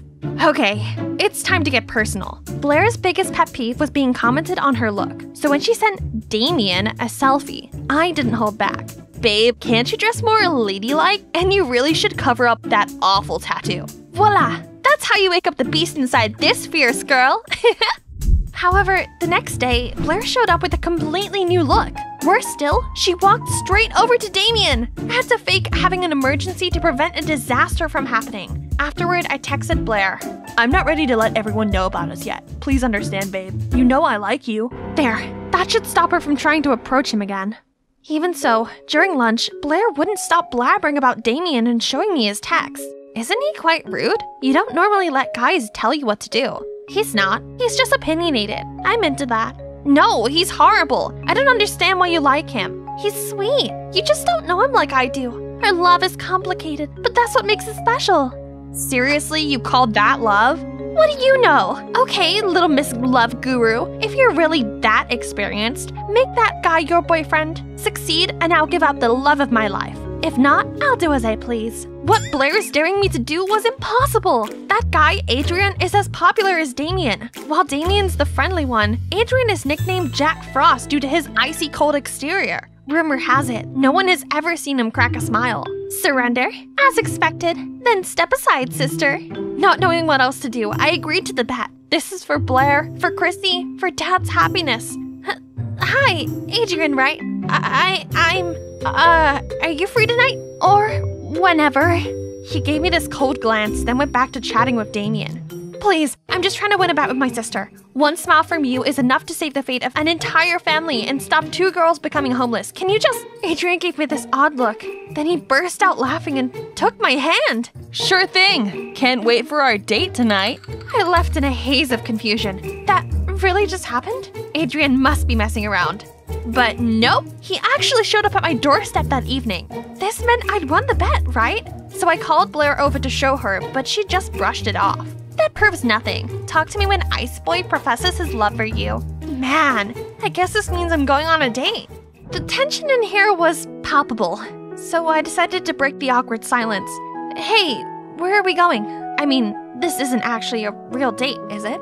It's definitely real. You insisted. I must have looked so dazed that he continued. Don't worry, I'm not messing with you. Anyway, I think you'll like where I'm taking you. I used to think he was incapable of smiling, but turns out he looks even cuter when he does. A drive-through cinema? Wow! I'd seen these in old movies, but I had no idea it still existed. So, what's the deal with your sister Chrissy? You mentioned the bet? you know that Chrissy is my sister? Of course, it's not exactly hidden. Besides, I'm friends with Chrissy's boyfriend. So, you know? Yep, there's no secrets between me and Damien. And don't worry, I have his back. So, can you answer my question now? I like this different side to Adrian. So before I could stop myself, I told him how the bet wasn't with Chrissy, but with my other sister, Blair. And I was catfishing Blair as Damien to protect my family, but it's barely working. Whoa, that's intense. Secrets make things complicated. Life sure would be easier if we could just be ourselves. So, why did you decide to go on a date with me? Don't you think it's weird? No, not really. Beats how girls normally ask me out. I arrived home feeling on cloud 9, but then I walked past Chrissy's room and saw her upset. I asked her what's going on. It's Damien. He wants us to go public, but I told him I'm not ready yet. I like having this part of me private, and I don't want Damien to be open to backlash and scrutiny. But he didn't understand and thought I was embarrassed of him. Oh, Chrissy, what a pain. Give him time, I'm sure he'll come around. But the school performance is in a few days. How am I supposed to take the stage in this state? I hated seeing Chrissy so downhearted like this. And I thought about Adrian and what he said during our date about honesty. I don't know much about the pressures of fame, but I do know that your feelings for Damien are real. I don't think love is something that you should hide. Honesty is the best policy. It might be hard at first, but you can get through it together. Now, come to my case, I should also follow my own advice and put an end to my catfishing before it gets out of hand. I tried hard to think of the best way to break this to Blair while we were walking to school the next day. After much hesitation, I pulled her aside before entering school for a talk. Only, before I could get to the main part, Damien walked past and oddly, Blair didn't do so much as to blink. Seeing my confusion, she said, "Yesterday he ignored all of my messages. You're right, I deserve someone better. Anyway, what did you want to tell me?" Oh, that, my date with Adrian was amazing. It all happened because of you. So, thanks. And sorry about Damien. It's okay. That's strange. Did my smitten sister really just give up that easily? But anyway, at least it's all over now. And I don't even have to come clean anymore. The day of Chrissy's performance arrived. Me, Adrian, and Damien had backstage access. Actually, I'm here for emotional support as Chrissy is about to tell everyone about her relationship with Damien. This is a surprise for Damien too. He just thinks we're here to get a better view of Chrissy. She slays the performance and the audience adored her. Thanks everyone. Thank you so much. Actually, today is an extra special day because I have something. But suddenly Blair stormed onto the stage and snatched Chrissy's mic. How about making it even more special with this breaking news? Everyone, she's had a secret boyfriend all this time. She made the poor guy hide in the shadows so she can keep her squeaky clean image. She's lied to you all for years. Is someone like that worthy of your support? Blair ran off as soon as she finished. Boos start coming from the crowd. Many people began commenting on the situation in true TMZ fashion. What is this, 2009 VMA? No way! My Chrissy is taken? Meanwhile, Chrissy had a panic attack and froze there on the stage. I didn't know what to do. Neither did Damien. Luckily, Adrian kept calm and grabbed the walkie-talkie, connected to Chrissy's in-ear. Chrissy, listen to me. In times like these, there's only one way out, and that's confronting the truth and taking back the narrative. I looked at Adrian and realized something about my own problem. More on that later. For now, let's see how Chrissy handles this. Well, there goes my big reveal. Yes, I'm in a relationship. But I only kept it quiet because I wanted to separate my personal life from my professional one. Being a public figure and a teenager at the same time is not as easy as you might think. So I didn't want to drag my loved one into that life too soon. On reflection, maybe this wasn't the best way to deal with this. I won't hide anything from my fans anymore, and those who truly support me won't judge or speak badly of my decision. Everyone, I want you to meet Damien, my boyfriend. The audience went wild. Aw, this is so cute. But I still had one more problem to deal with. Blair! I looked everywhere and finally found her hiding under the bleachers. Blair, it's just me. Please come out. I started to talk about what just happened, but Blair didn't want to hear it. I know everything! You tricked me because you think I'm an idiot. La la la la la la. I let her finish her outburst and calm down. Then I apologized and told her the truth. I only did it because I didn't want you going after a boy who's already taken. I know I went about it in a completely wrong way. But I just wanted to keep our family together. I love you, and I don't want to be in the middle of your jealousy towards Chrissy anymore. If you just gave her a chance, you could have just been honest with me. This is all because you prefer Chrissy over me, don't you? No, of course not. I just wanted to protect you, and for there to not be any more conflict between you and Chrissy. I'm so sorry. Please forgive me. Actually, I'm not jealous of Chrissy because she's famous and gorgeous. It's actually because you guys are really close. We used to be that close when our parents divorced, and now it's like I've been replaced. Blair's honesty touched me in the feels. I gave her a big hug, but then realized that we weren't alone. Actually, I'm jealous of you, Blair. You're all Kieran ever talks about, and I feel that even though we're close, I can't compete with her real sister. Oh, so the tension between them wasn't just over a boy. It was actually over me. To me, you're both my real sisters, and I love you dearly. Come on, sisterly cuddle. Oh, by the way, how did you know that I was pretending to be Damien? I overheard your conversation with Chrissy. It didn't take much digging around to figure out it was you texting me, not the real Damien. While we're at it, I find it worrying you were still into him after all those red flags. In future, please let me vet your dates first. You're too easily blinded by good looks. Oh dear. That's why us girls have to stick together, especially when it comes to boys.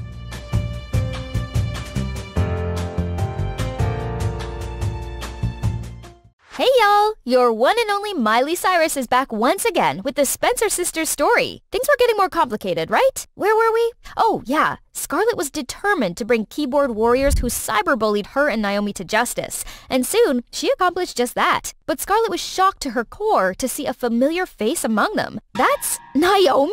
What in the world? Even your girl is shooketh. What's gonna happen next? Let's find out in this episode. From the moment their eyes met, Scarlett was completely dumbfounded. Scarlett, why? How could you, Naomi? Naomi said nothing and just kept her head down, but Scarlett could no longer stand on her own feet. I'm okay.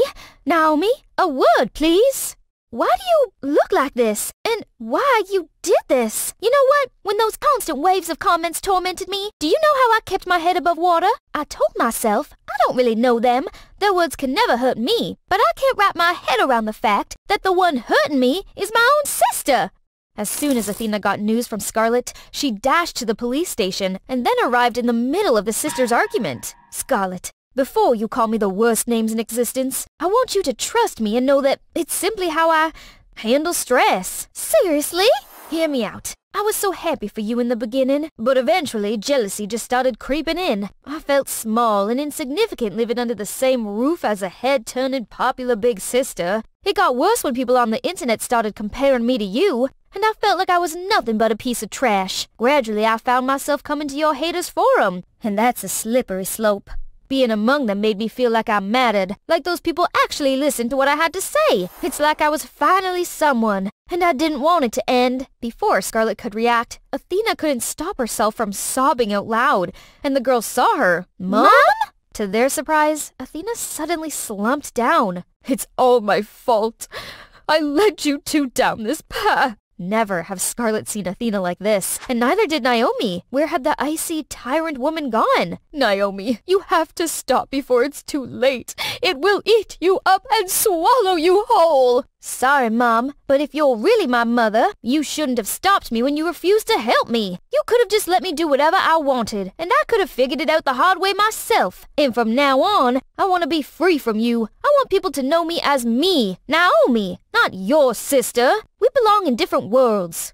Naomi, I can't even recognize you anymore. Naomi didn't say a thing and was gonna leave, but police officers immediately seized her. Just let it go. Then Scarlett and Athena returned to the suspects' lineup and saw that Finn was still there with an anxious look on his face. Scarlett, where have you been? You okay? Scarlett couldn't hold her anger any longer and screamed at the lineup. See how you've ruined our lives? Happy now? You carelessly threw around that bone-crushing, hateful language just for fun and never paid those on the other end any mind. Now you'll face my wrath. You're Athena Kingsley of Elite Talent Management, aren't you? Why you? Oh, yeah, I am, my mother. Come again? Yeah, she's my mother. Don't act so surprised. Mom, this is Finn, my agency's creative director. I'll go with her. Get home safe, okay? Wait here. I'll get the car. While waiting for Scarlett, Athena and Finn had a little chat. It's a pleasure to meet the famous Ms. Kingsley. I've heard great things about you. Oh, you've made quite a name for yourself as well, Mr. Finn Simpson. Well, that would be exaggerating. I see the way you look at Scarlet. I can tell there's something bubbling under it. She might look like a tough cookie, but she's my sweet, sensitive girl. Treat her well, or I'll crush you into a fine powder and scatter it on Mount Oblivion. You hear me? Yes, loud and clear.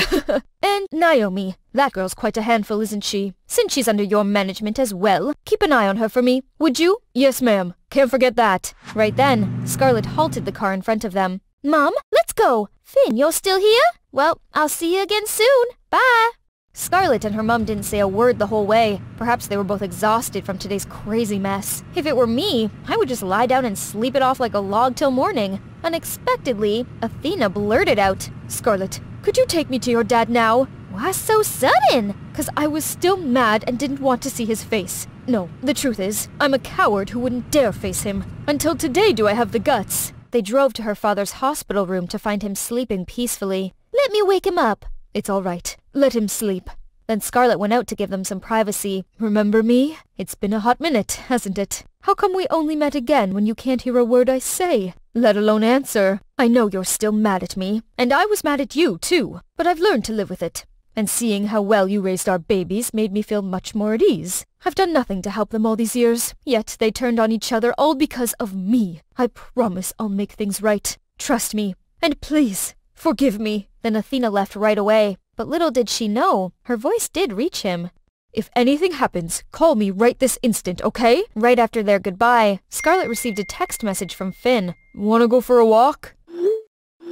This is the first time I've been to the beach at night. I love how serene it is. How did you find such a cool place? There's so much you don't know about me. Then they sat down for a heart-to-heart talk. The gentle breeze and the sound of waves soothed their jaded souls. Things do be crazy, right? Kind of, but you've been so strong. I'm sorry for dragging you into this, and thank you for staying by my side. It's been a while since I felt this calm. And so long since I saw your carefree smile. By the way, I just saw the news about an influencer contest, which sounds interesting. Isn't it American Influencer? Yeah, I was about to tell you too. Want to sign up? Do you think I can win?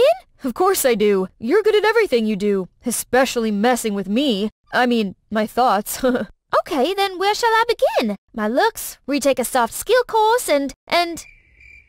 Enough about work, okay? Scarlet was taken aback, then went with the flow. They gave each other the sweetest kiss ever. The golden moonlight shining on the shimmering sea made the night even more romantic. Okay, guys, you've seen enough movies to know what's happening. Shall we talk about Naomi a bit? After the incident at the police station, she had a mental breakdown for a week straight and isolated herself from the rest. She lived like a zombie in her own apocalypse till one day. I've dwelled in misery long enough. This calls for a rebirth. Let the best version of me be born. And so she entered her transformation era, invigorated and ready. She even chopped off her long hair and went through minor plastic surgery to add some highlights to her face. I got the sort of perfect looks down. Nothing will stand in my way of success. Wow, gotta admit, she's kinda rocking this cool new look. Reminds me of my wrecking ball era. During this time, Naomi still replied to her mom and Scarlet's messages, but meeting up was still a no-no. The only one she saw regularly was her dad, to whom she could pour out all her thoughts. I'm much better now. You don't have to come so often anymore. This much back and forth is gonna wear you out. It's what I wanna do. Anyway, I'll be a bit busy this time around, so I actually can't see you as much. Please rest up so you can come home and celebrate my accomplishments. All right, you betcha. Better get going then. Don't make them wait. As soon as Naomi left, Mr. Spencer's smile disappeared. His expression was of pure agony. Maybe he's not doing as well as we thought. Hi, Finn. Long time no see. Naomi, you look different, but in a good way. Listen, I thought it through. I want to go professional. Help me, will you? Yeah, sure. I want to join. No, I'll win this competition. As if on cue, Scarlet appeared. Naomi? Oh, Scarlet, perfect timing. Naomi, featuring her brand new appearance, is back. Do you know how worried I am? Come on, she must have her own reason. Truce? By the way, Scarlet, have you decided on the influencer contest? Naomi is in it too. The stage is all yours, ladies. She's joining too? No, two sisters competing against each other in the same competition at this time is like kicking off the Third World War. No thanks, I'm not interested anymore. Losing interest all of a sudden? I want to compete fair and square with you. So put away that patronizing attitude. I don't need it. No, I don't. I just... Fine, watch me. Come on, relax. You both win, okay? Scarlet and Naomi exchanged sulky looks, but can't hold it for long before bursting out laughing for no reason. Come to think of it, Naomi is very much like your mom, full of determination and ambition. Yeah, I took after Dad and got the easygoing gene. I guess that happens to every sibling duo. True to her words, Scarlet followed a laid-back lifestyle, which drew lots of fans to her. Now, this is not just a job, but also a passion of hers, sharing good tips and spreading positive energy to everyone. Meanwhile, Naomi was hard at work to be ready for the competition. She tried to grow in every aspect, and pushed herself hard in the gym. She also read tons of books, and joined courses to enhance every skill she thought might be necessary. 24 hours a day didn't seem enough. There were days when she worked her butt off till bedtime, and she simply let her body crawl into deep sleep without changing into her PJs or doing her nighttime skincare routine. Still, Athena and Scarlet always kept a worried eye on Naomi. Naomi, we can help! I'm sorry, but I need to focus. I'm so sorry. I want to make you proud, and I can't afford any distraction. When Scarlet told Finn, he said he'd handle this. Since then, Finn spent more time with Naomi and her advisor, and they became close. Scarlet saw how Naomi brightened up, but couldn't help but feel uneasy. Of course she'd feel that way, Finn spending less time with her. Scarlet, wake up! Now is not the time for this nonsense! I feel you, girl. There's something I hadn't told you. After that night's big kiss, Finn professed his love, and they became an item. Yay! The competition finally commenced. Scarlet, Athena, and Finn were in the audience awaiting Naomi's performance. Out of the blue, Scarlet got a call from her dad's personal nurse. Scarlet, your dad's condition is getting real bad. You'd better get here now. Should we tell Naomi about this? Of course we should. Yes, you'll regret not telling her. Right then, the host announced it's Naomi's turn. Scarlet immediately ran up and dragged Naomi backstage. Naomi, we have to go! It's Dad! He's getting worse, I'm afraid! What? Dad? I just saw him a few days ago and he was fine. Why now? I don't know. Scarlet, I'm sorry, but this is my last chance. Please take care of him for me. I have to go. Then Scarlet, Athena, and Finn immediately left, but they were only a few steps away when they saw Naomi black out on stage. At the same time, Mr. Spencer was also fighting his own battle. His prognosis was bad. We're sorry. We've tried our best. No! Dad, please don't go. Dad! You're awake. Calm down. What were you dreaming about to be sweating like this? Dad! Where's Dad? Then there was a familiar voice from the bed next to hers. I'm right here. It's truly a blessing that Mr. Spencer's no longer in critical condition. And you fainted on stage and were taken to the ER. Some time had passed when their dad and Naomi became stable.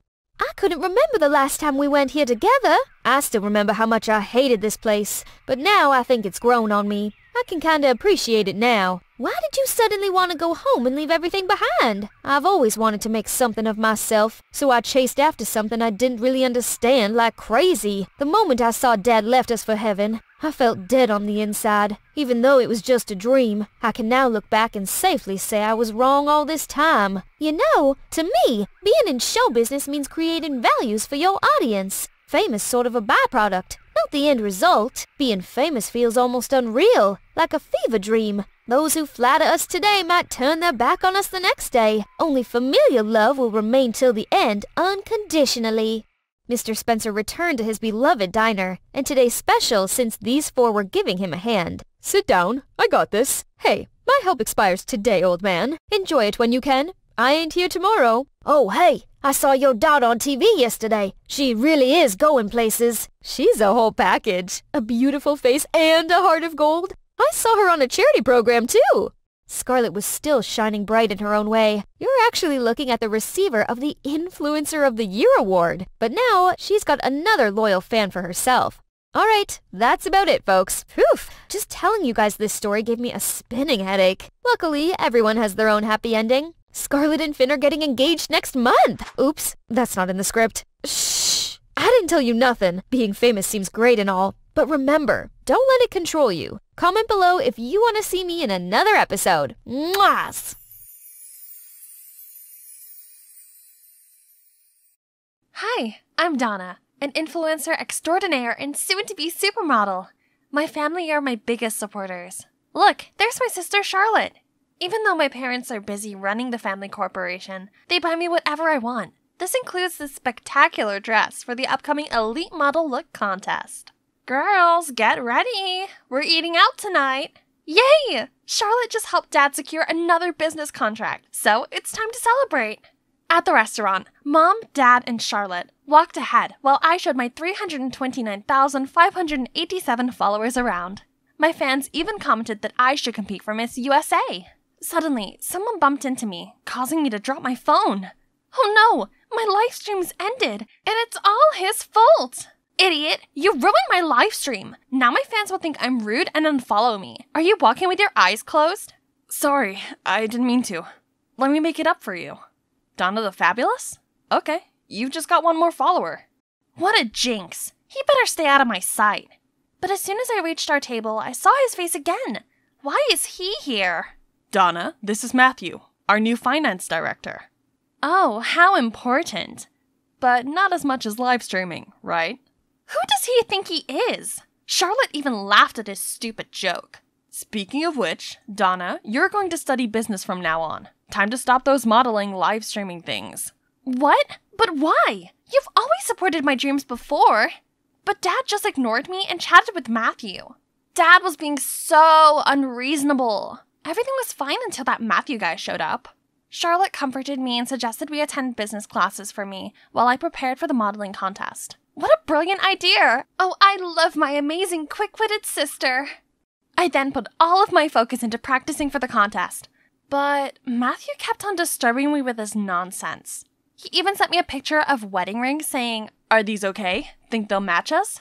I frantically called him to ask him what all the gibberish was about. Hasn't your dad told you yet? We're getting engaged and taking charge of the company together. What on earth is this guy saying? Since when was I expected to marry some guy I barely knew and take over a business I had no interest in? Dad should have some explanation for this. Upon arriving home, I confronted Dad, but he just sighed and said he was planning on telling me himself. But you can't just dictate my career and who I marry.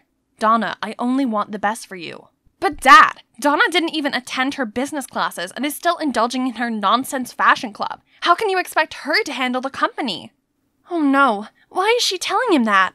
Was she trying to help me? She's right, Dad. I have no interest in business at all. I can't. If that's the case, then you can start as vice president and get some hands-on experience. And you, Charlotte, you'll be Donna's personal assistant and support her. No! This is not how you want it to turn out. Dad used to love us both, but now he didn't even listen. Ugh, yes, Charlotte, my savior. She would surely know what to do. I can't believe it. I've tried so hard to prove myself, only to have everything given to a simple-minded fool like you. Simple-minded? That's what you really think of me? Well, I guess I just gotta take my new position to show her how simple-minded I am then. So the next morning, I dolled up and strutted to the company lobby under a different name, Miss Vice President. Ha! Look at those gawking eyes wishing they could escape from the boring suits. Matthew was there too, and was he laughing? Suddenly, my heel got tangled up in my dress and I tripped over. What a disaster! Matthew offered me his hand and asked if I was okay. Who needs his help? And all the silly chatters? Just wait and see. And by that, I mean now.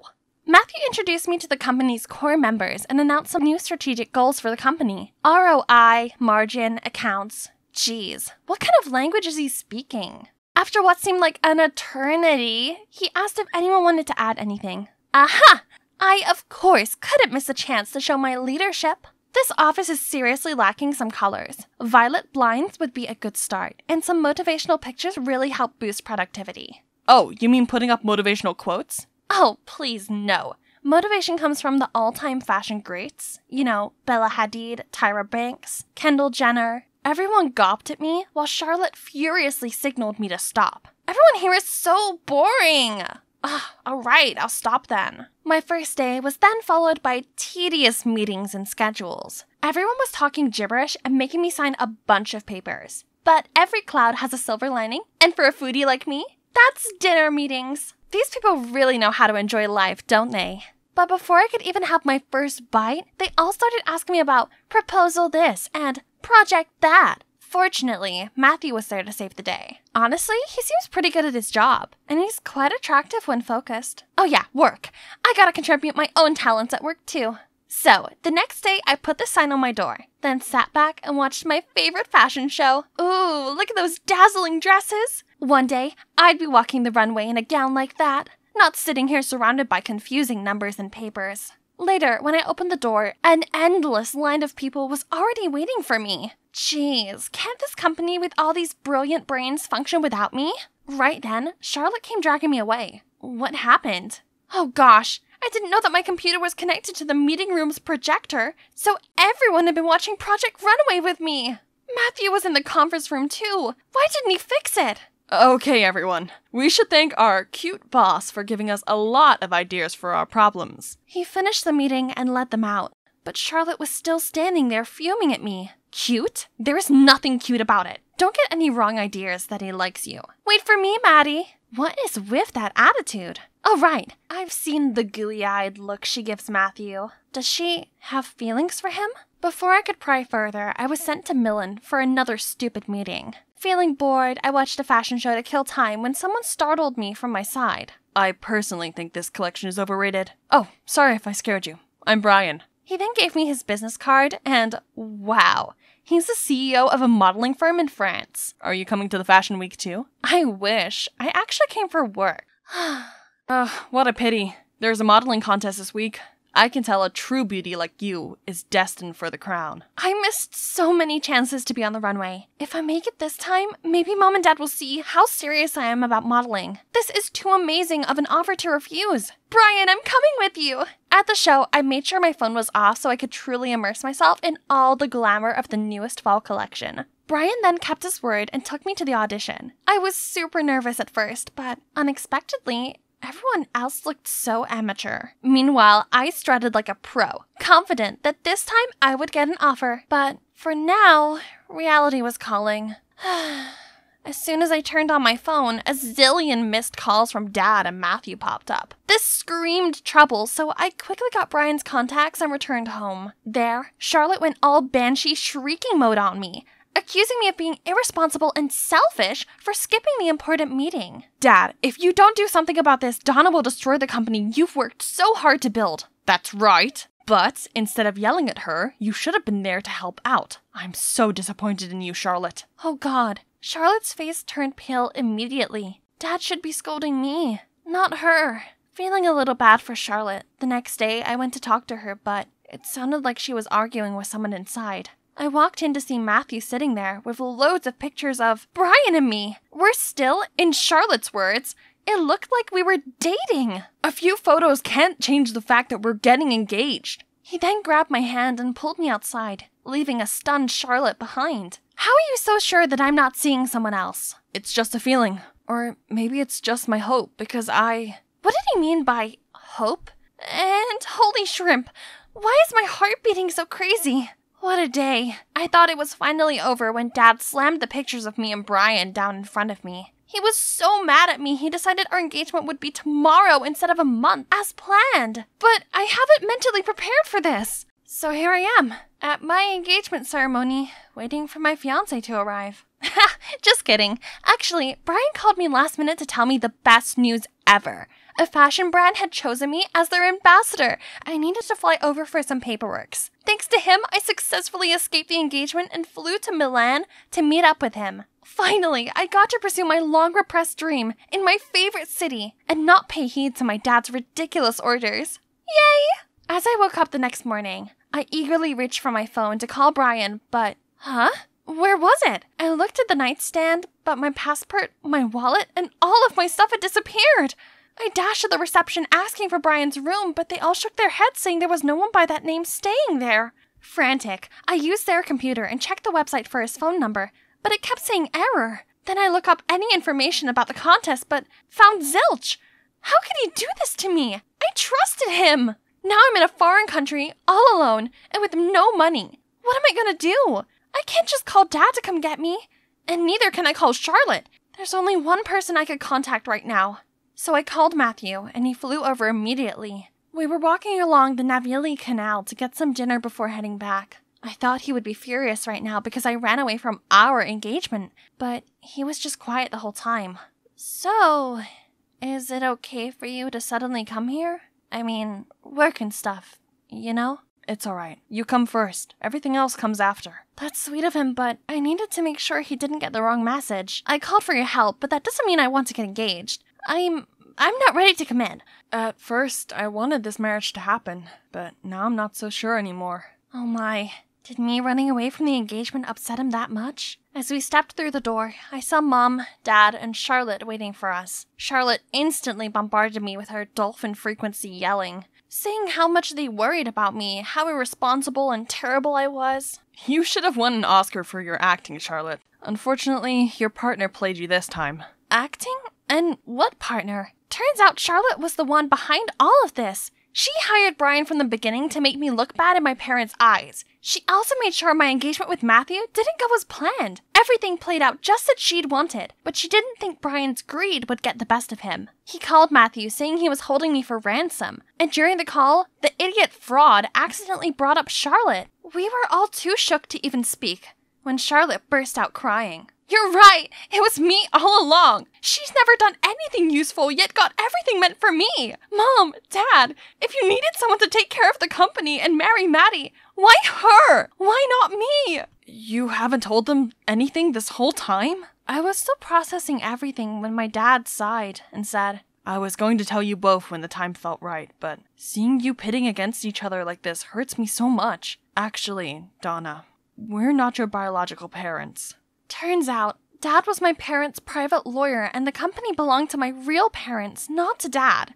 But then, my parents got into a terrible accident, and during their last minutes, they gave the company, and me, over to him. They asked Dad to raise me properly and arrange for me to marry Matthew as a part of their deal with Matthew's parents. Growing up and seeing me so passionate about modeling, Dad was going to let Charlotte run the company and let me live my life how I wanted to. But then Matthew and his family showed up and insisted we get engaged according to the deal. Dad had no choice but to respect them and carry out my parents' will. So, my current beloved mom and dad are not my actual family. Worse still, my biological parents had both passed away. Donna, we hope you understand. Though we're not related, we have always loved you as our daughter. This is very hard for us too. I looked at Mom and Dad, the ones who had always loved and cared for me. Mom, Dad, just like you two, I'm sure my parents would want me to do what makes me happy. Though I am the lawful heiress of the company, I can only do harm to it. So I hope you understand, and let Charlotte take over it. She's a better suit than me. That's right. You cannot force someone into doing something they don't like. Neither can you force someone into love. Woohoo! No more boring office job. Instead, I've put all my energy into elite model look. And here I am today. You've got this, Donna. I confidently strutted down the runway with Mom, Dad, and Charlotte cheering from the audience. And when I finished my part, I joined my family and nervously waited for the MC to announce the chosen ones. Samantha Friske, Amelia Davis, and Donna Rossi! Yes! I've made it! I've been waiting for this day for so long! Suddenly, I spotted Matthew coming towards us. Congratulations, Donna. I knew you'd get it. Thank you for coming. I know love cannot be forced, nor should I rush it, but whenever you're ready. Donna, will you go out with me? How about now?